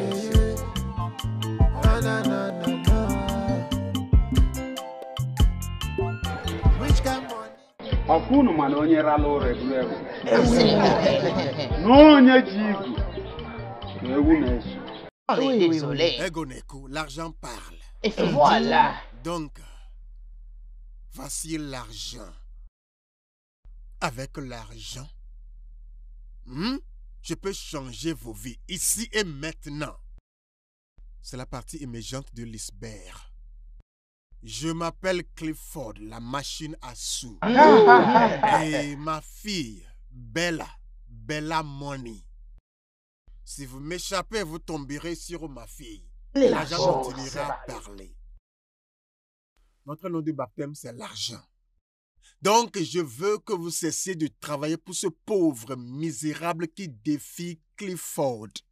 Quoi qu'il vous donne, moi, je vous donnerai le double. Unu ga-akwụsị ịlụrụ ya ọlụ maka ọ bụrụ afọ ebe a na-echi ọzọ eje ebe a na-alụ. Exactement. Oui, oui. Es-tu venu dans ce monde pour souffrir? Non, non, non. N'est-ce pas pour jouir de la vie? Oui, c'est ça, exactement. Il y a beaucoup d'ouvriers dans ma maison.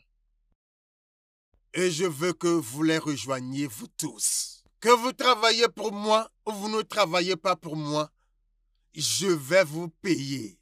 Ouais, ouais. Venez dans le royaume du lion pour avoir la paix, afin que je vous protège.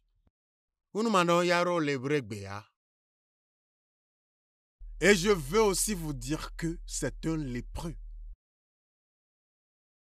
Et le lépreux ne peut en aucun cas combattre le lion parce que lui aussi désire le trône. Je suis un lion. Retournez dans vos maisons respectives. Hey, finis la récréation. Maintenant, vous tous, regardez-moi. Regardez-moi. Vous tous, regardez maintenant mes mains. Tu dis que tu as l'argent. L'argent ne parle pas. Plutôt, regardez mes mains. Je vous dis que j'ai beaucoup d'argent. Est-ce que vous le voyez? Alors, peu importe ce qu'il vous a donné, peu importe ce qu'il a promis de vous donner, je vais le tripler. Ouais, c'est toi le Igwe, ouais. Il pense qu'il a l'argent alors qu'il n'a rien. Écoutez-moi bien. Peu importe, je vais les tripler et je donnerai à chacun de vous 50 000 naira. Igwe, ouais. Ça, c'est pour le faire taire. Je sais que tel qu'il est là, il cherchera encore à sortir de moi ici. Mais peu importe ce qu'il va vous promettre, je vais le tripler. L'argent est envoyé pour parler de soi-même. L'argent ne connaît pas de taille. Ça ne connaît pas la santé. Ça ne connaît pas le temps. L'argent reste l'argent à tout moment et partout. Oui, oh. Oui, Je Igwe.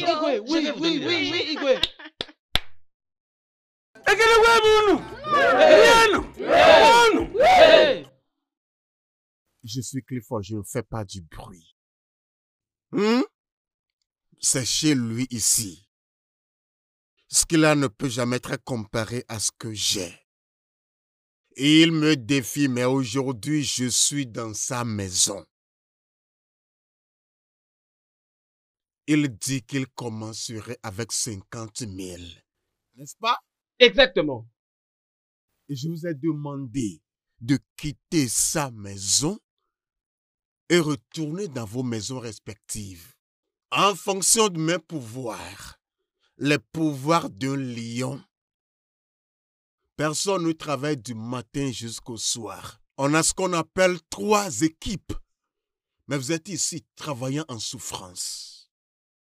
Vous souffrez, travaillez. Ça, c'est de l'esclavage. Ça ne se fait pas en mon temps. Il a dit qu'il commencerait avec 50 000. Oui, monsieur. Oui. Je suis dans la cour de sa maison avec cet argent en vrac. À combien plus forte raison si vous êtes chez moi? L'argent n'est pas un problème. Ma fille Bella Money vous décorera avec... Ouais.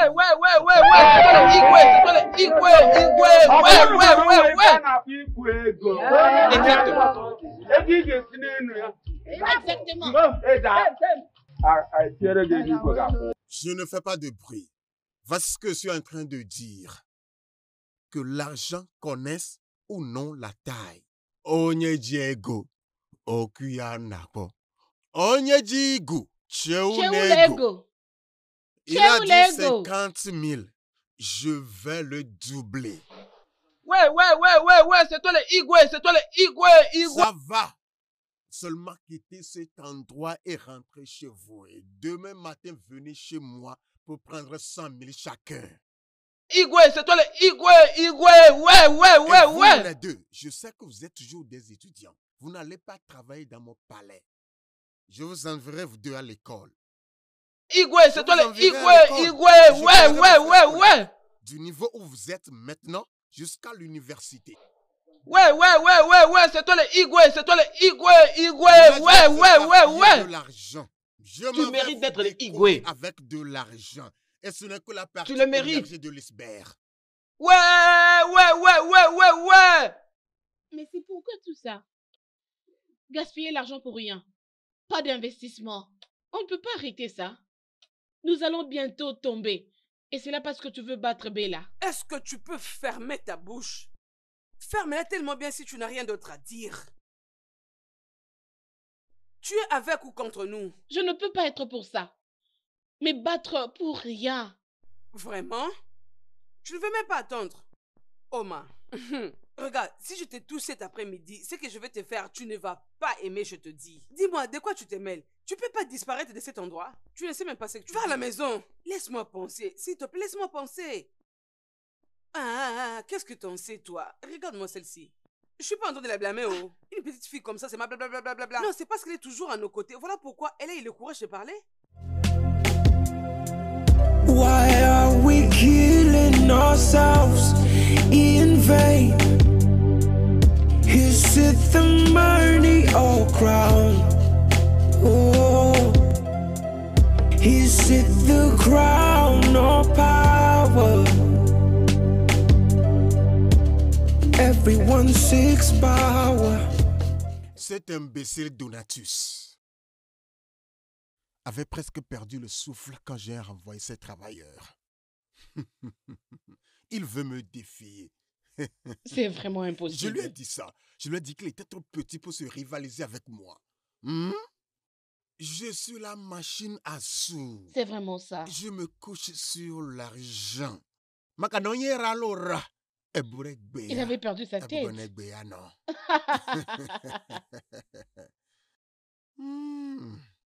Mon Dieu. Au fait, où est Aizé? Il devait être ici avec nous, non? Laisse Aizé mange. Tu sais qu'Aizé aime de l'argent. C'est l'argent qui le préoccupe. Aizé! Peut-être qu'il dort, hein? Aizé! Aizé! Papa, laisse-moi aller voir ce qui se passe là-bas. D'accord. Laisse-moi manger, moi. Laisse-moi aller découvrir. J'arrive. Aizé, qu'est-ce qu'il y a? Viens te rejoindre avec nous, non? Je souhaite que tu viennes continuer à manger ta viande. Aizé! Laisse Aizé. Era Laura. Ebrebea. Hey! Papa? Non. De quoi s'agit-il, ma fille? Papa! Il Papa, mon argent. Quoi? Papa, oui, mon argent. Quel Le sac d'argent. Il n'y en a pas. Je n'ai pas vu ça. Je n'ai pas aussi vu Aizé. Mon argent est parti, papa, mon argent. Ça va. Papa, mon argent. Ça va, calme-toi, calme-toi. Quelqu'un dit qu'il lui avait vu avec ses sacs d'argent. Oh, il a vu Aizé. Hein? Oui. Il passait dans quelle banque? Dis-moi quelle banque? La banque Nous. Hein, papa? Calme-toi d'abord, calme-toi. Papa, Ça mon va, argent non? est parti. Mon sac d'argent est parti. Ça Tu va. me demandes de me calmer? Ça va, va t'asseoir. Hey! Ma fille, viens t'asseoir, viens Papa, viens ne me dis t'asseoir pas ça. d'abord. Mon sac d'argent est parti. Ne t'en fais pas. Papa, Je ne vais me dis m'en pas ça, s'il occuper, te je vais plaît. m'en occuper. Va t'asseoir, s'il te plaît. Va t'asseoir.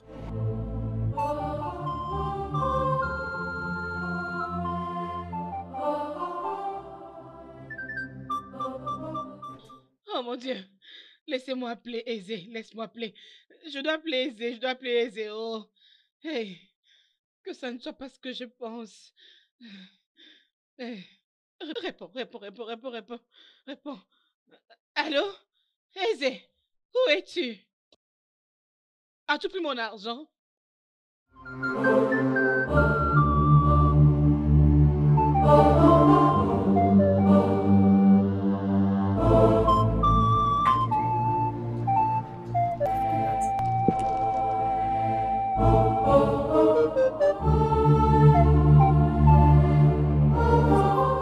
Ça va, mon frère, fais-moi ça.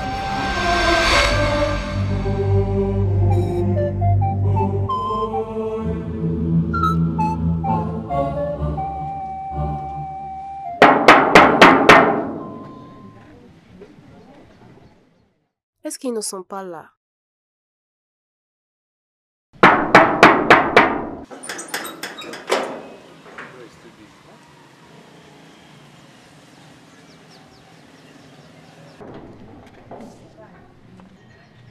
Madame, y a-t-il un problème?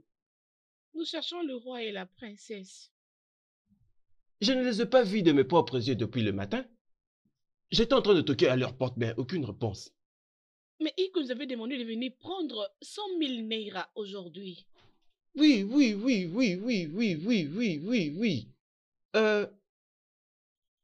Vous devez attendre, peut-être qu'ils dorment encore. Vous devez attendre si vous le souhaitez, hein, madame, s'il vous plaît. Dormir à 7 heures? Ok, il n'y a pas de problème. On va attendre. Hein, on attend.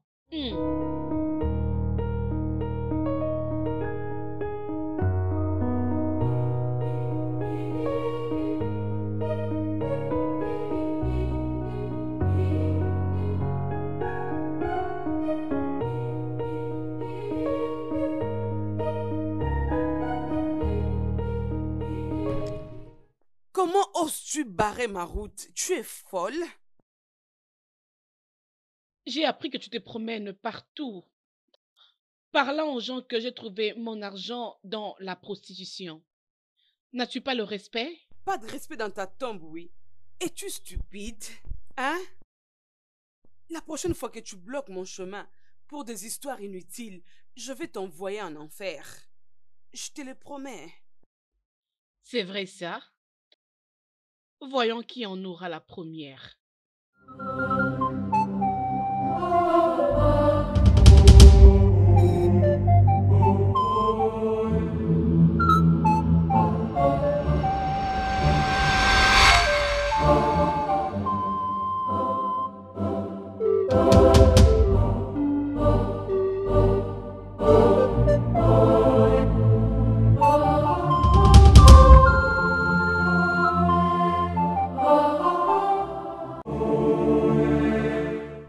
Et là, tu me connais. Tu connais de quoi je suis capable. Tu n'es qu'un petit rat. Je t'ai connue comme une personne qui parle beaucoup, Bella. Mais pour le moment, ne me cherche pas, sinon je vais te faire du mal. Et me réjouir avec ma caisse d'argent. Ne me cherche pas, Bella.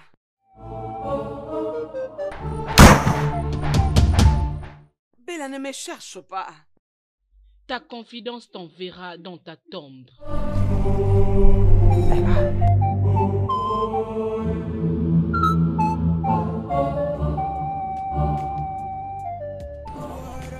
L'argent que vous voyez sur cette table, c'est l'argent que vos familles m'avaient donné.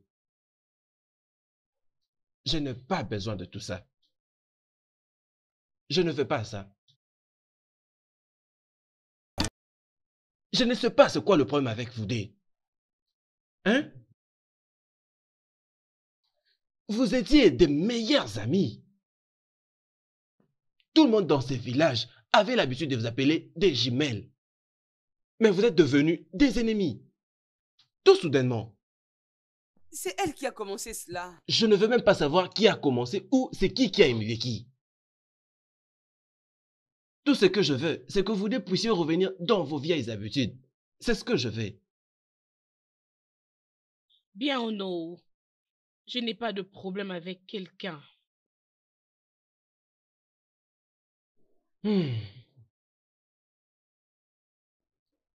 J'aimerais que vous deux puissiez oublier à propos de toutes vos différences. Et que vous viviez en paix. Que vous puissiez conduire vos parents de la très bonne manière. Pas de cette manière quand même. Parce que je crois que partout où il y a la paix, il y a le progrès. Il y a la réussite.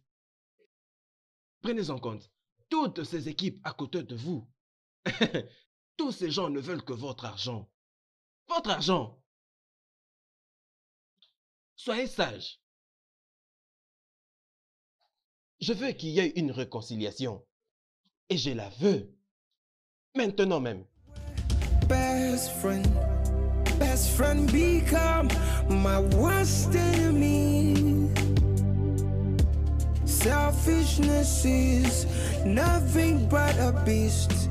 When it comes, it will take over you.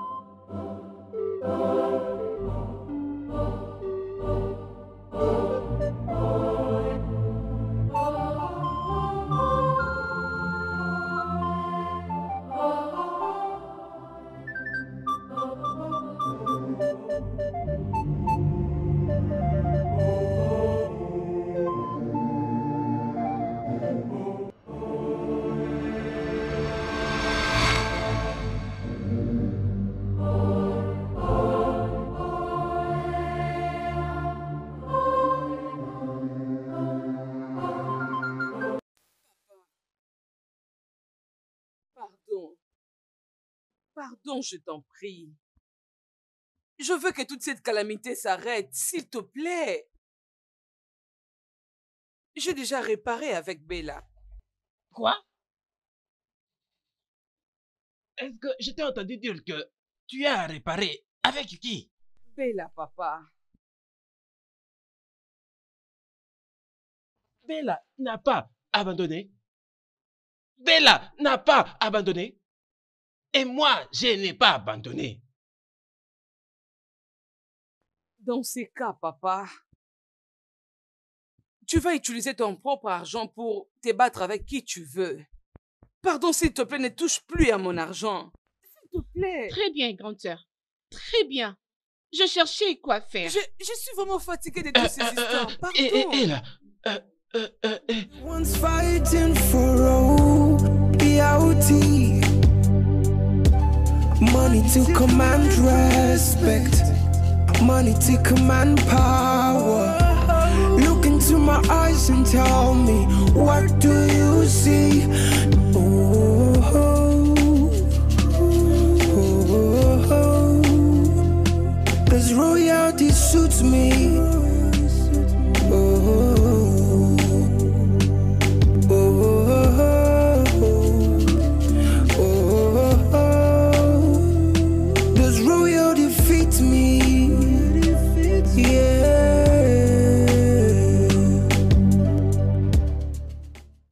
honnêtement, je ne comprends rien du tout. Parce que ta fille et ces jeunes hommes venaient de quitter ma maison. Ils venaient de quitter ma maison. Qui pouvait les attaquer en cours de route? Qui pouvait faire une telle mauvaise chose? Hein? Oh non. Oh non. Oui. Donatus et sa fille veulent finir la vie de ma fille. Mais ça ne sera pas possible. Je suis Clifford. Ils ne réussiront pas. Clifford, je suis vraiment désolé, mais je ne suis pas d'accord avec toi. Parce que je ne vois pas Donatus capable de faire une chose pareille. Non. J'ai vu des anciens amis se réconcilier en ma présence. Je les ai appelés et je leur ai parlé ensemble. Elles se sont réconciliées. Pourquoi Donatus va-t-il tuer ta fille? Pourquoi?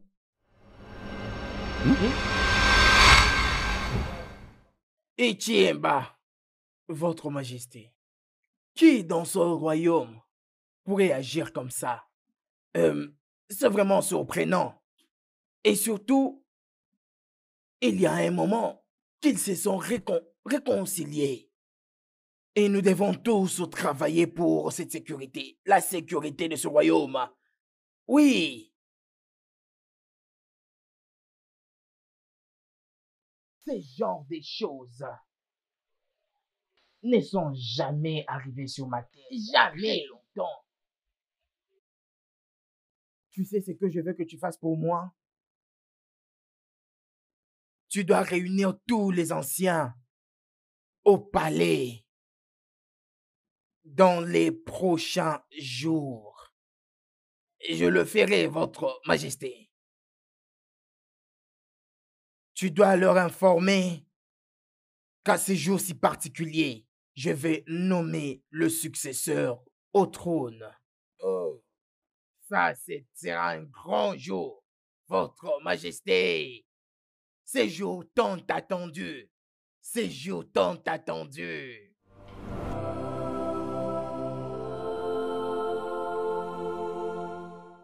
La nouvelle qui se répand dans ce village, que tu avais planifié de tuer Bella, juste à cause du pouvoir.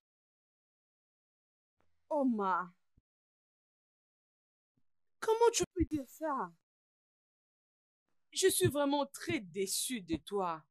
Ma propre sœur. Hein, Oma? Je n'ai jamais essayé de tuer Bella.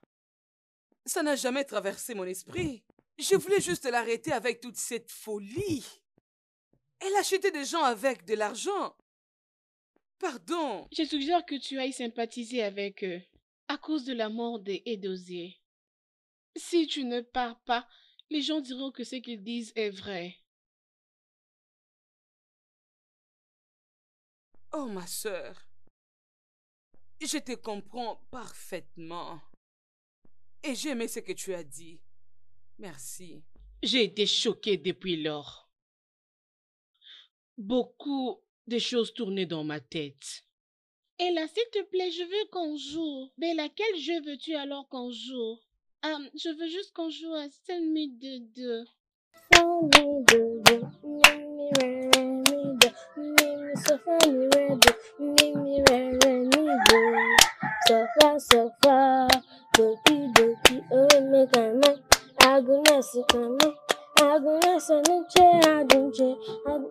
et là, tu n'as pas bien joué. Bella, reprenons alors. Rassure-toi de bien jouer maintenant, hein?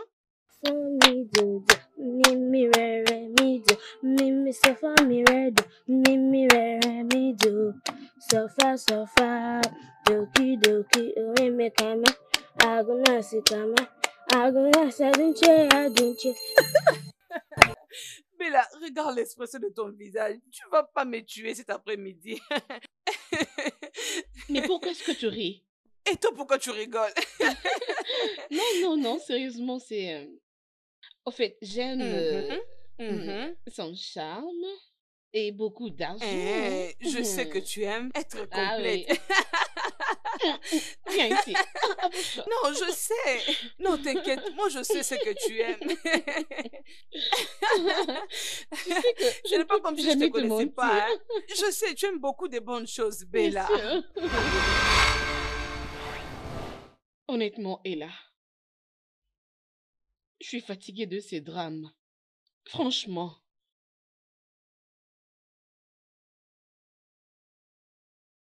Je suis aussi fatiguée de tout ça, mon ami. Pardon, Bella. Réunissons-nous encore. S'il te plaît, mettez toute cette folie derrière nous. Pardon. Ensemble, nous pouvons faire de grandes choses pour ces royaumes. D'ailleurs, cette bataille, c'est pourquoi même? Pour de l'argent? Pour le pouvoir, je pense. Oh. Les pouvoirs. La couronne. Tout ceci, c'est de la vanité. De la vanité, mon ami. Tu as raison. Et tout ça, c'est pour faire couler les sangs de l'innocent. Tout ça, ce ne sont que des vanités. Vanité des vanités. Je dois quitter ce royaume. Je ne suis plus heureuse ici. Et moi aussi. Mais cela se fera qu'après les discours du roi. On doit l'écouter, s'il te plaît.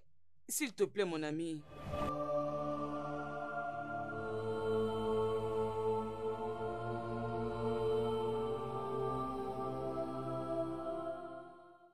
Je suis très contente de te reprendre. Désolée pour tout. Je suis désolée aussi, mon ami. Vraiment désolée.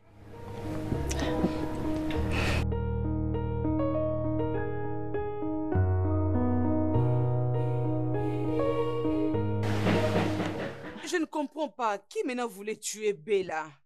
Parce que je ne sais que c'est pas Ella. Parce que je veux dire, elle n'ira pas si loin que ça. Ma chère, je suis aussi confuse. Mais on n'est plus en sécurité dans ce royaume. Oh. Alors qu'est-ce que le roi a dit à propos de tout ça? Tout le monde était en train de demander qui était derrière cette attaque. Et les Nous étaient en réunion l'autre fois, je ne le sais même pas. Je ne sais pas ce qui se passe dans cette communauté, mais je crois que les dieux vont nous protéger. Amen, oh. On n'est plus en sécurité dans cette communauté. Pas du tout.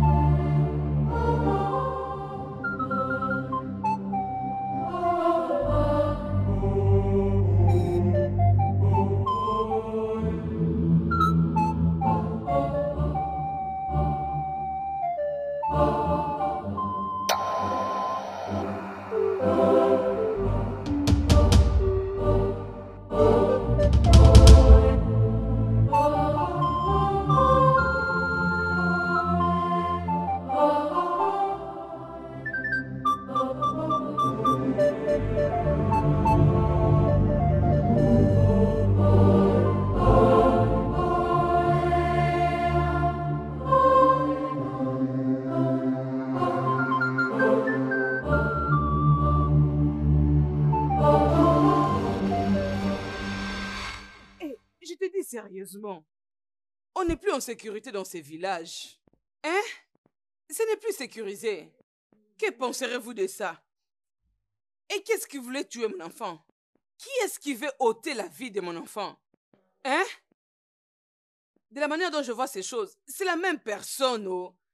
Oui, je te dis, c'est la même personne.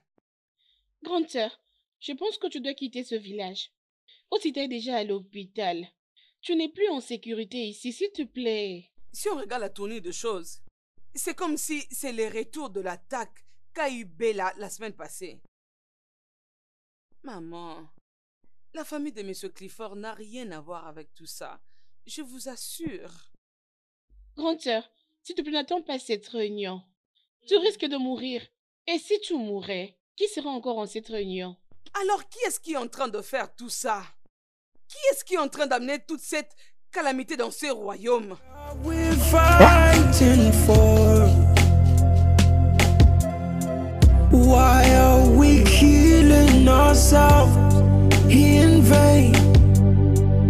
Is it the money or crown? Is it the power or pride? Hey, what are we fighting for? Why are we killing ourselves in vain? Is it the money or crown? Oh, is it the crown or power? Everyone seeks power, and everyone seeks money. Everyone's fighting for Maman, ma voiture ne se démarre pas. Ah, pourquoi tu dis que ça se démarre pas? Mais grande sœur, tu l'avais démarré il y a de cela 1 heure. Appelle les mécaniciens immédiatement. Appelle-le.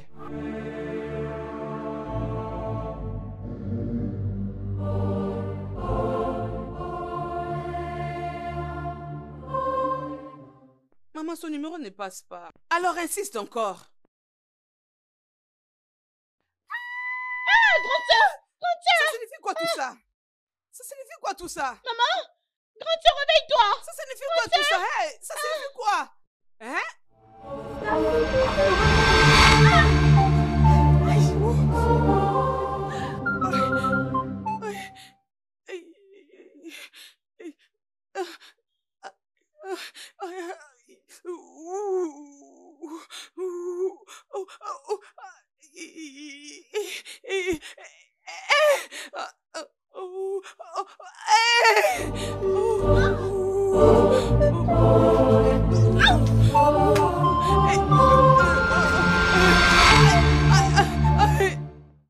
Qu'est-ce qui s'est passé?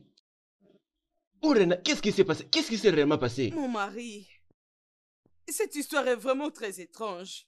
Très étrange que je n'ai même pas d'explication à donner. Elle était sur le point de partir de ce village. Et soudainement, sa voiture n'arrivait pas à démarrer. Et elle voulait appeler le mécanicien. Soudainement, elle a crié. Et elle est tombée directement. Hein? Elle n'a jamais eu ces attaques auparavant. Elle n'a jamais développé cela. Mais mon mari, je me souviens de ce qu'Amazoudé avait dit. Quand il était venu le voir, que ma fille était en jugement. Je ne sais pas. Le jugement? Jugement? Quel genre de jugement, papa? Hé! Oma, reste loin de tout ça. Reste loin. Tout ceci est supérieur à ce que tu peux comprendre. Ce n'est pas toutes les choses que tu dois parler. Plus profond que ce que tu peux comprendre. Aïe!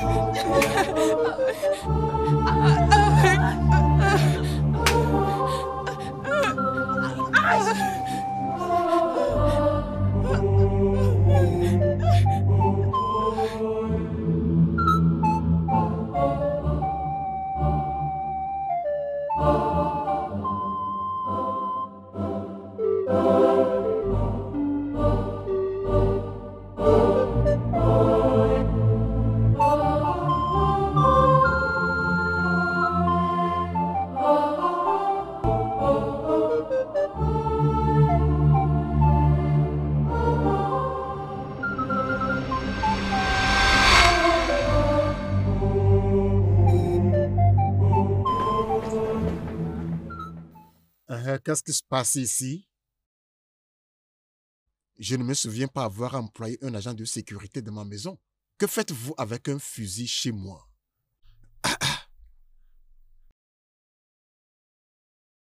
Adam, qu'est-ce qui ne va pas? Pourquoi arrêtez-vous ma fille? Votre fille est à l'état d'arrestation. Elle a comploté avec une bande qui ont détourné 4 millions de dollars. 4 millions de dollars américains? Bien entendu. 4 millions de dollars américains? Non. Ma fille, est-ce vrai? Je suis ton père. Je veux que tu me dises la vérité, s'il te plaît. Papa, c'est quoi ça? Pourquoi cette question? Est-ce que c'est vrai? Est-ce que c'est vrai? Lorsque tu étais en train de jouer et manger l'argent, est-ce que tu me demandais si c'était vrai? Dis-moi, est-ce que c'est vrai? Il n'y a aucun problème. On ira alors. Madame, vous avez le droit de rester silencieuse. Au cas contraire, tout ce que vous direz sera retourné contre vous. Alors, madame, avancez. Laissez-moi gérer moi-même. S'il vous plaît, laissez-la tranquille. Elle va aller. Ma fille, je viens. Je vais venir aussi. Je vais m'apprêter et puis te suivre. Ah!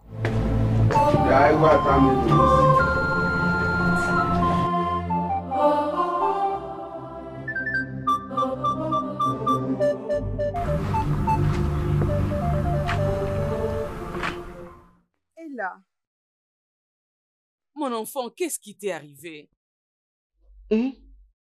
Parle-moi, je veux savoir ce qui t'est arrivé. Grande sœur, je crois que tu dois avoir faim. Je peux te chercher à manger?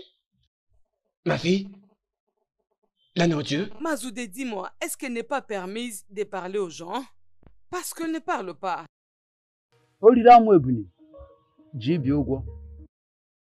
Elle doit au Dieu. Attendez un peu. S'il vous plaît, ne vous fâchez pas.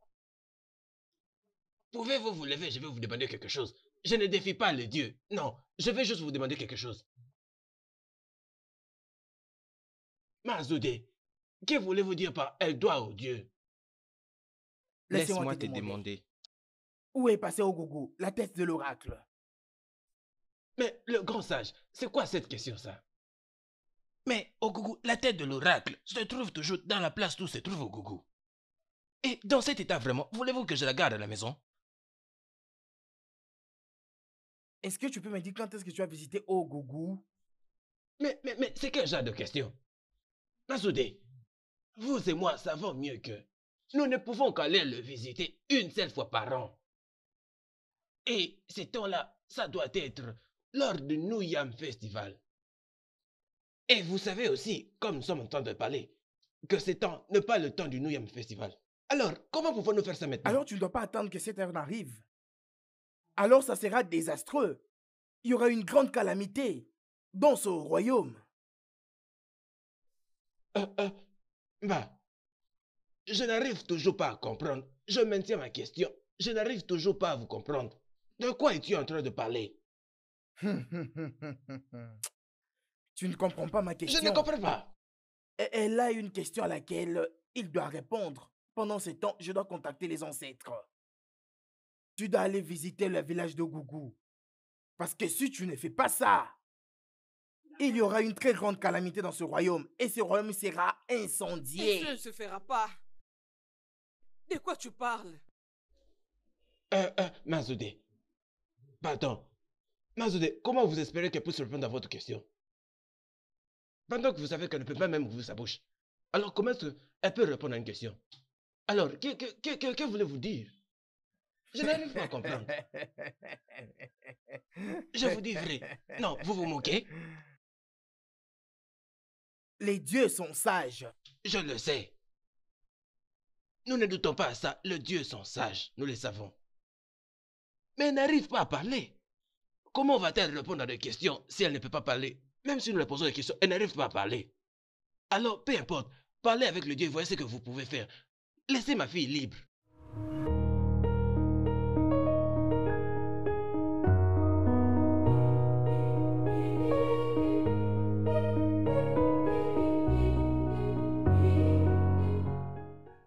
J'avais promis de nommer un successeur. Et soudainement, un ami meilleur à moi est devenu un de mes ennemis. Même les membres de mon cabinet, qui se sont habitués à manger et dîner avec moi, se sont érigés en traîtres. Et cherchant à y penser, Ella et Bella, qui ont toujours été des meilleures amies, les deux d'entre elles sont devenues soudainement des ennemis.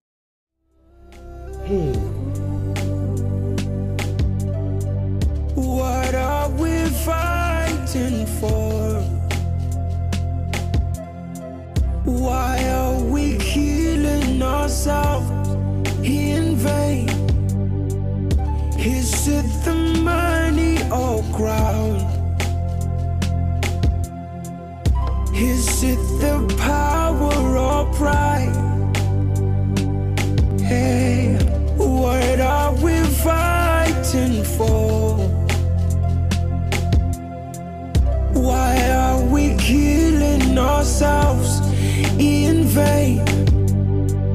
Is it the money or crown? Oh, is it the crown or power? Oh non. Oui, mon roi. Tu as fait preuve d'être un très bon ami. Merci, mon roi. Et tu resteras toujours mon Onou.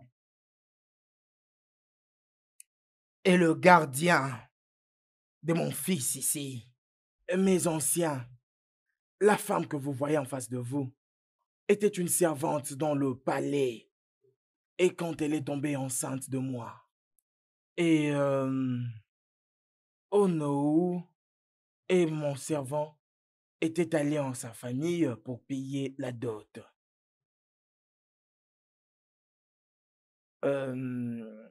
Le monsieur que vous voyez ici est mon fils et il est le successeur au trône dont je vous ai toujours parlé, mon fils.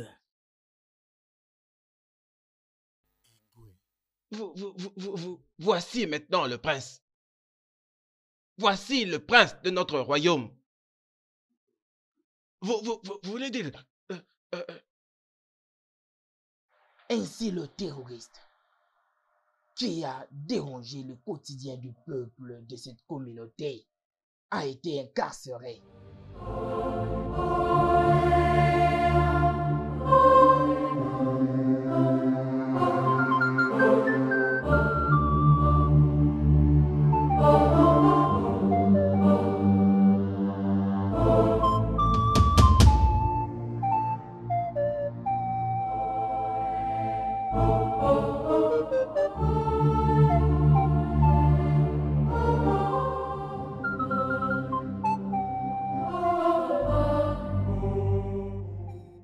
Les voici.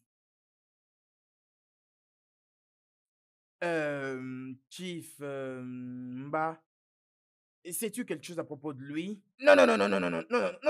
En tout cas, je ne le connais même pas. Je connais rien à propos de lui. Pour la deuxième et dernière fois, sais-tu quelque chose à propos de lui?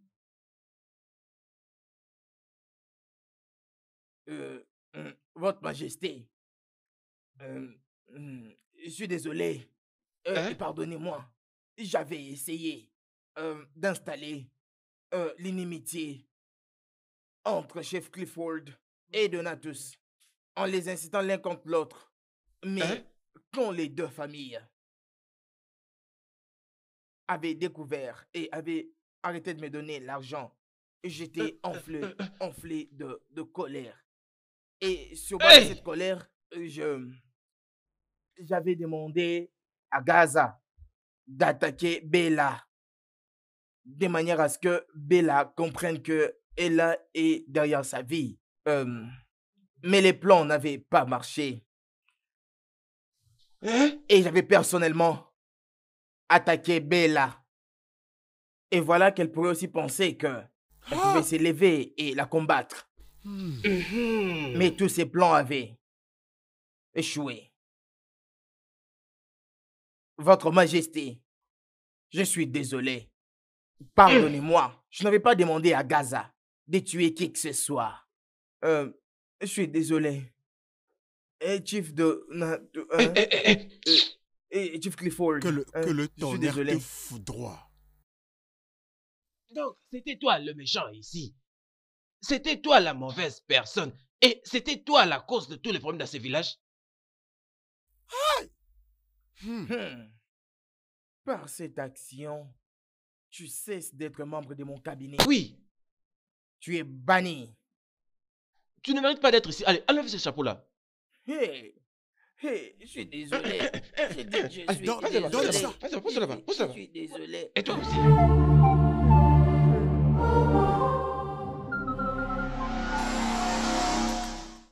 Oh Gougou, le grand pouvoir de notre terre. Nous sommes venus te rendre visite. Pas parce que nous t'avons abandonné, mais parce que c'est de notre tradition de te visiter une fois par an lors du New Yam Festival. Et comme nous sommes aussi en urgence, nous sommes aussi venus pour te dire que nous sommes là pour toi. Oh Gougou, comme c'est de notre tradition, j'ai un noix de cola pour toi.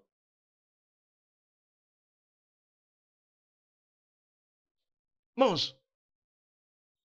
Ça, c'est pour toi. Mange. Le grand Gougou. Hey! Hey! Hey! Hey! Et là, dis-nous d'abord, que sais-tu à propos de la disparition de Ogougou, l'oracle? Dis-nous ce qui s'est passé. Mon enfant n'arrive pas à parler. Que veux-tu dire par elle ne peut pas parler? C'est quoi tout ça? Elle n'arrive pas à parler. Que veux-tu dire par là? Hein? Sais-tu ce que cela a créé cette communauté? Est-ce que tu le sais? Ah! Elle doit parler. Sinon, elle sera sacrifiée pour le compte de Ogougou. Ah!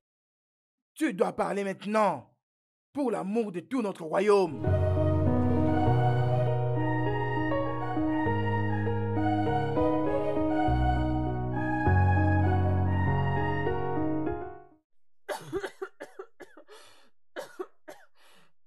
Parle.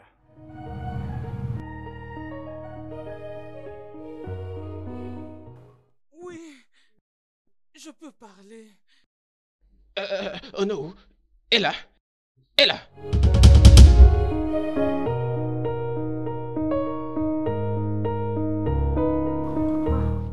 Dis-nous, c'est que tu sais à propos de la disparition de Ogougou.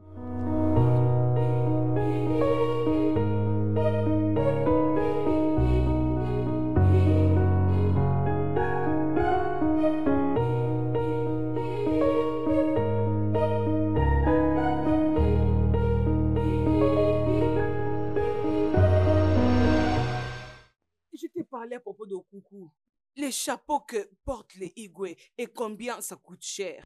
Oui. Bien, les Blancs cherchent à acheter cela.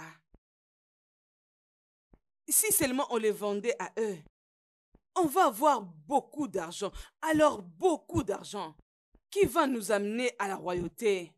Avant le royaume découvre que ça a été perdu. Et maman, ça c'est aller plus loin. Oh. Maman, c'est plus loin. Et là, maman, est-ce que tu as peur de devenir une fille royale? Non, maman, tu sais que j'aime la royauté et je veux devenir princesse. Alors reviens à la raison. C'est comme ça que ce qui est à l'intérieur de ton cœur peut sortir. Tu ne peux pas devenir une royauté sans sortir ce qui est à l'intérieur de ton cœur. Reviens à la raison. Et moi, je veux t'aider.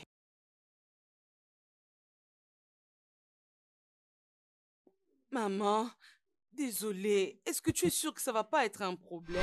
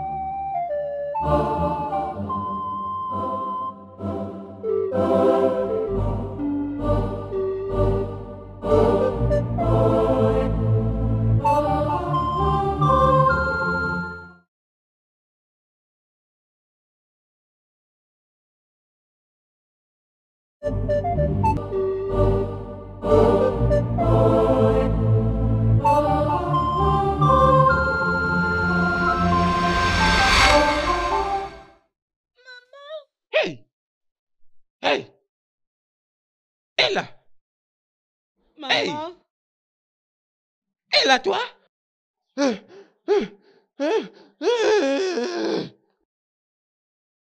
Vas-y, continue. Dis-nous ce qui s'est passé après ça.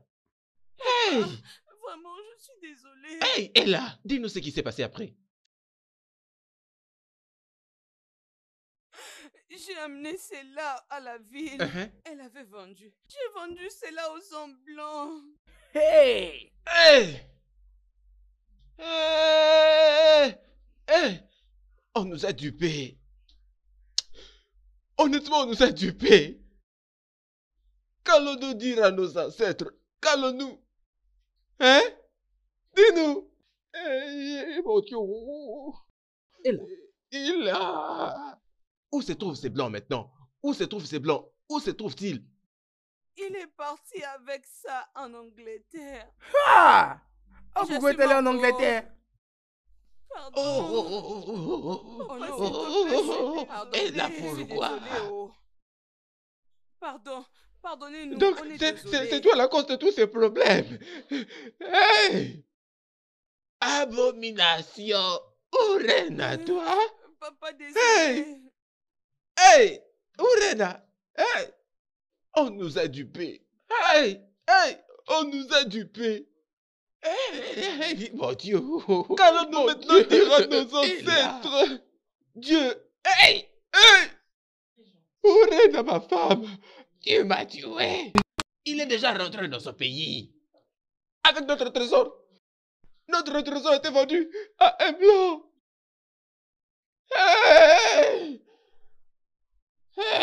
Pardon, je suis fini. Hein? Urena, honnêtement, c'est déjà tard pour que tu puisses t'excuser. Papa, as-tu vu ça?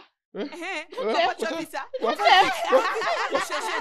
On va lui mettre. Quoi? Ella, qu'est-ce qu'il y a? Qu'est-ce qu'il y a? Ella, qu'est-ce qu'il y a? Qu'est-ce qu'il y a? Ella, notre trésor a été vendu et au prix d'un blanc. Notre trésor. Je suis mort. Vous voyez maintenant le résultat? Vous voyez maintenant ce que j'ai dit? Ella, ma fille. Oui, donne. Je vais le mettre. Je suis morte. Je suis morte. Le studio de doublage d'Aforevo vous propose des services de doublage haut de gamme dans plusieurs langues, dont l'anglais, le français, le swahili, le lingala, le haoussa, le yoruba, le ibo, le tui, etc. Il vous propose également le service des événements directs, des films, des animations, des documentaires et des séries, des publicités radios et télévisées, ainsi que de contenus vidéo en ligne. Nos studios de classe mondiale sont dotés d'équipements HD de pointe. Notre siège social se trouve à Lagos, au Nigeria. Vous pouvez nous joindre via notre email dubbing@aforevo.com, sur Instagram Aforevo Dubbing, sur notre site web www.aforevodubbing.com ou nous appeler sur 01 51 55 99 précédé du code plus 234 si vous êtes à l'extérieur. Aforevo, le guichet unique pour tout divertissement.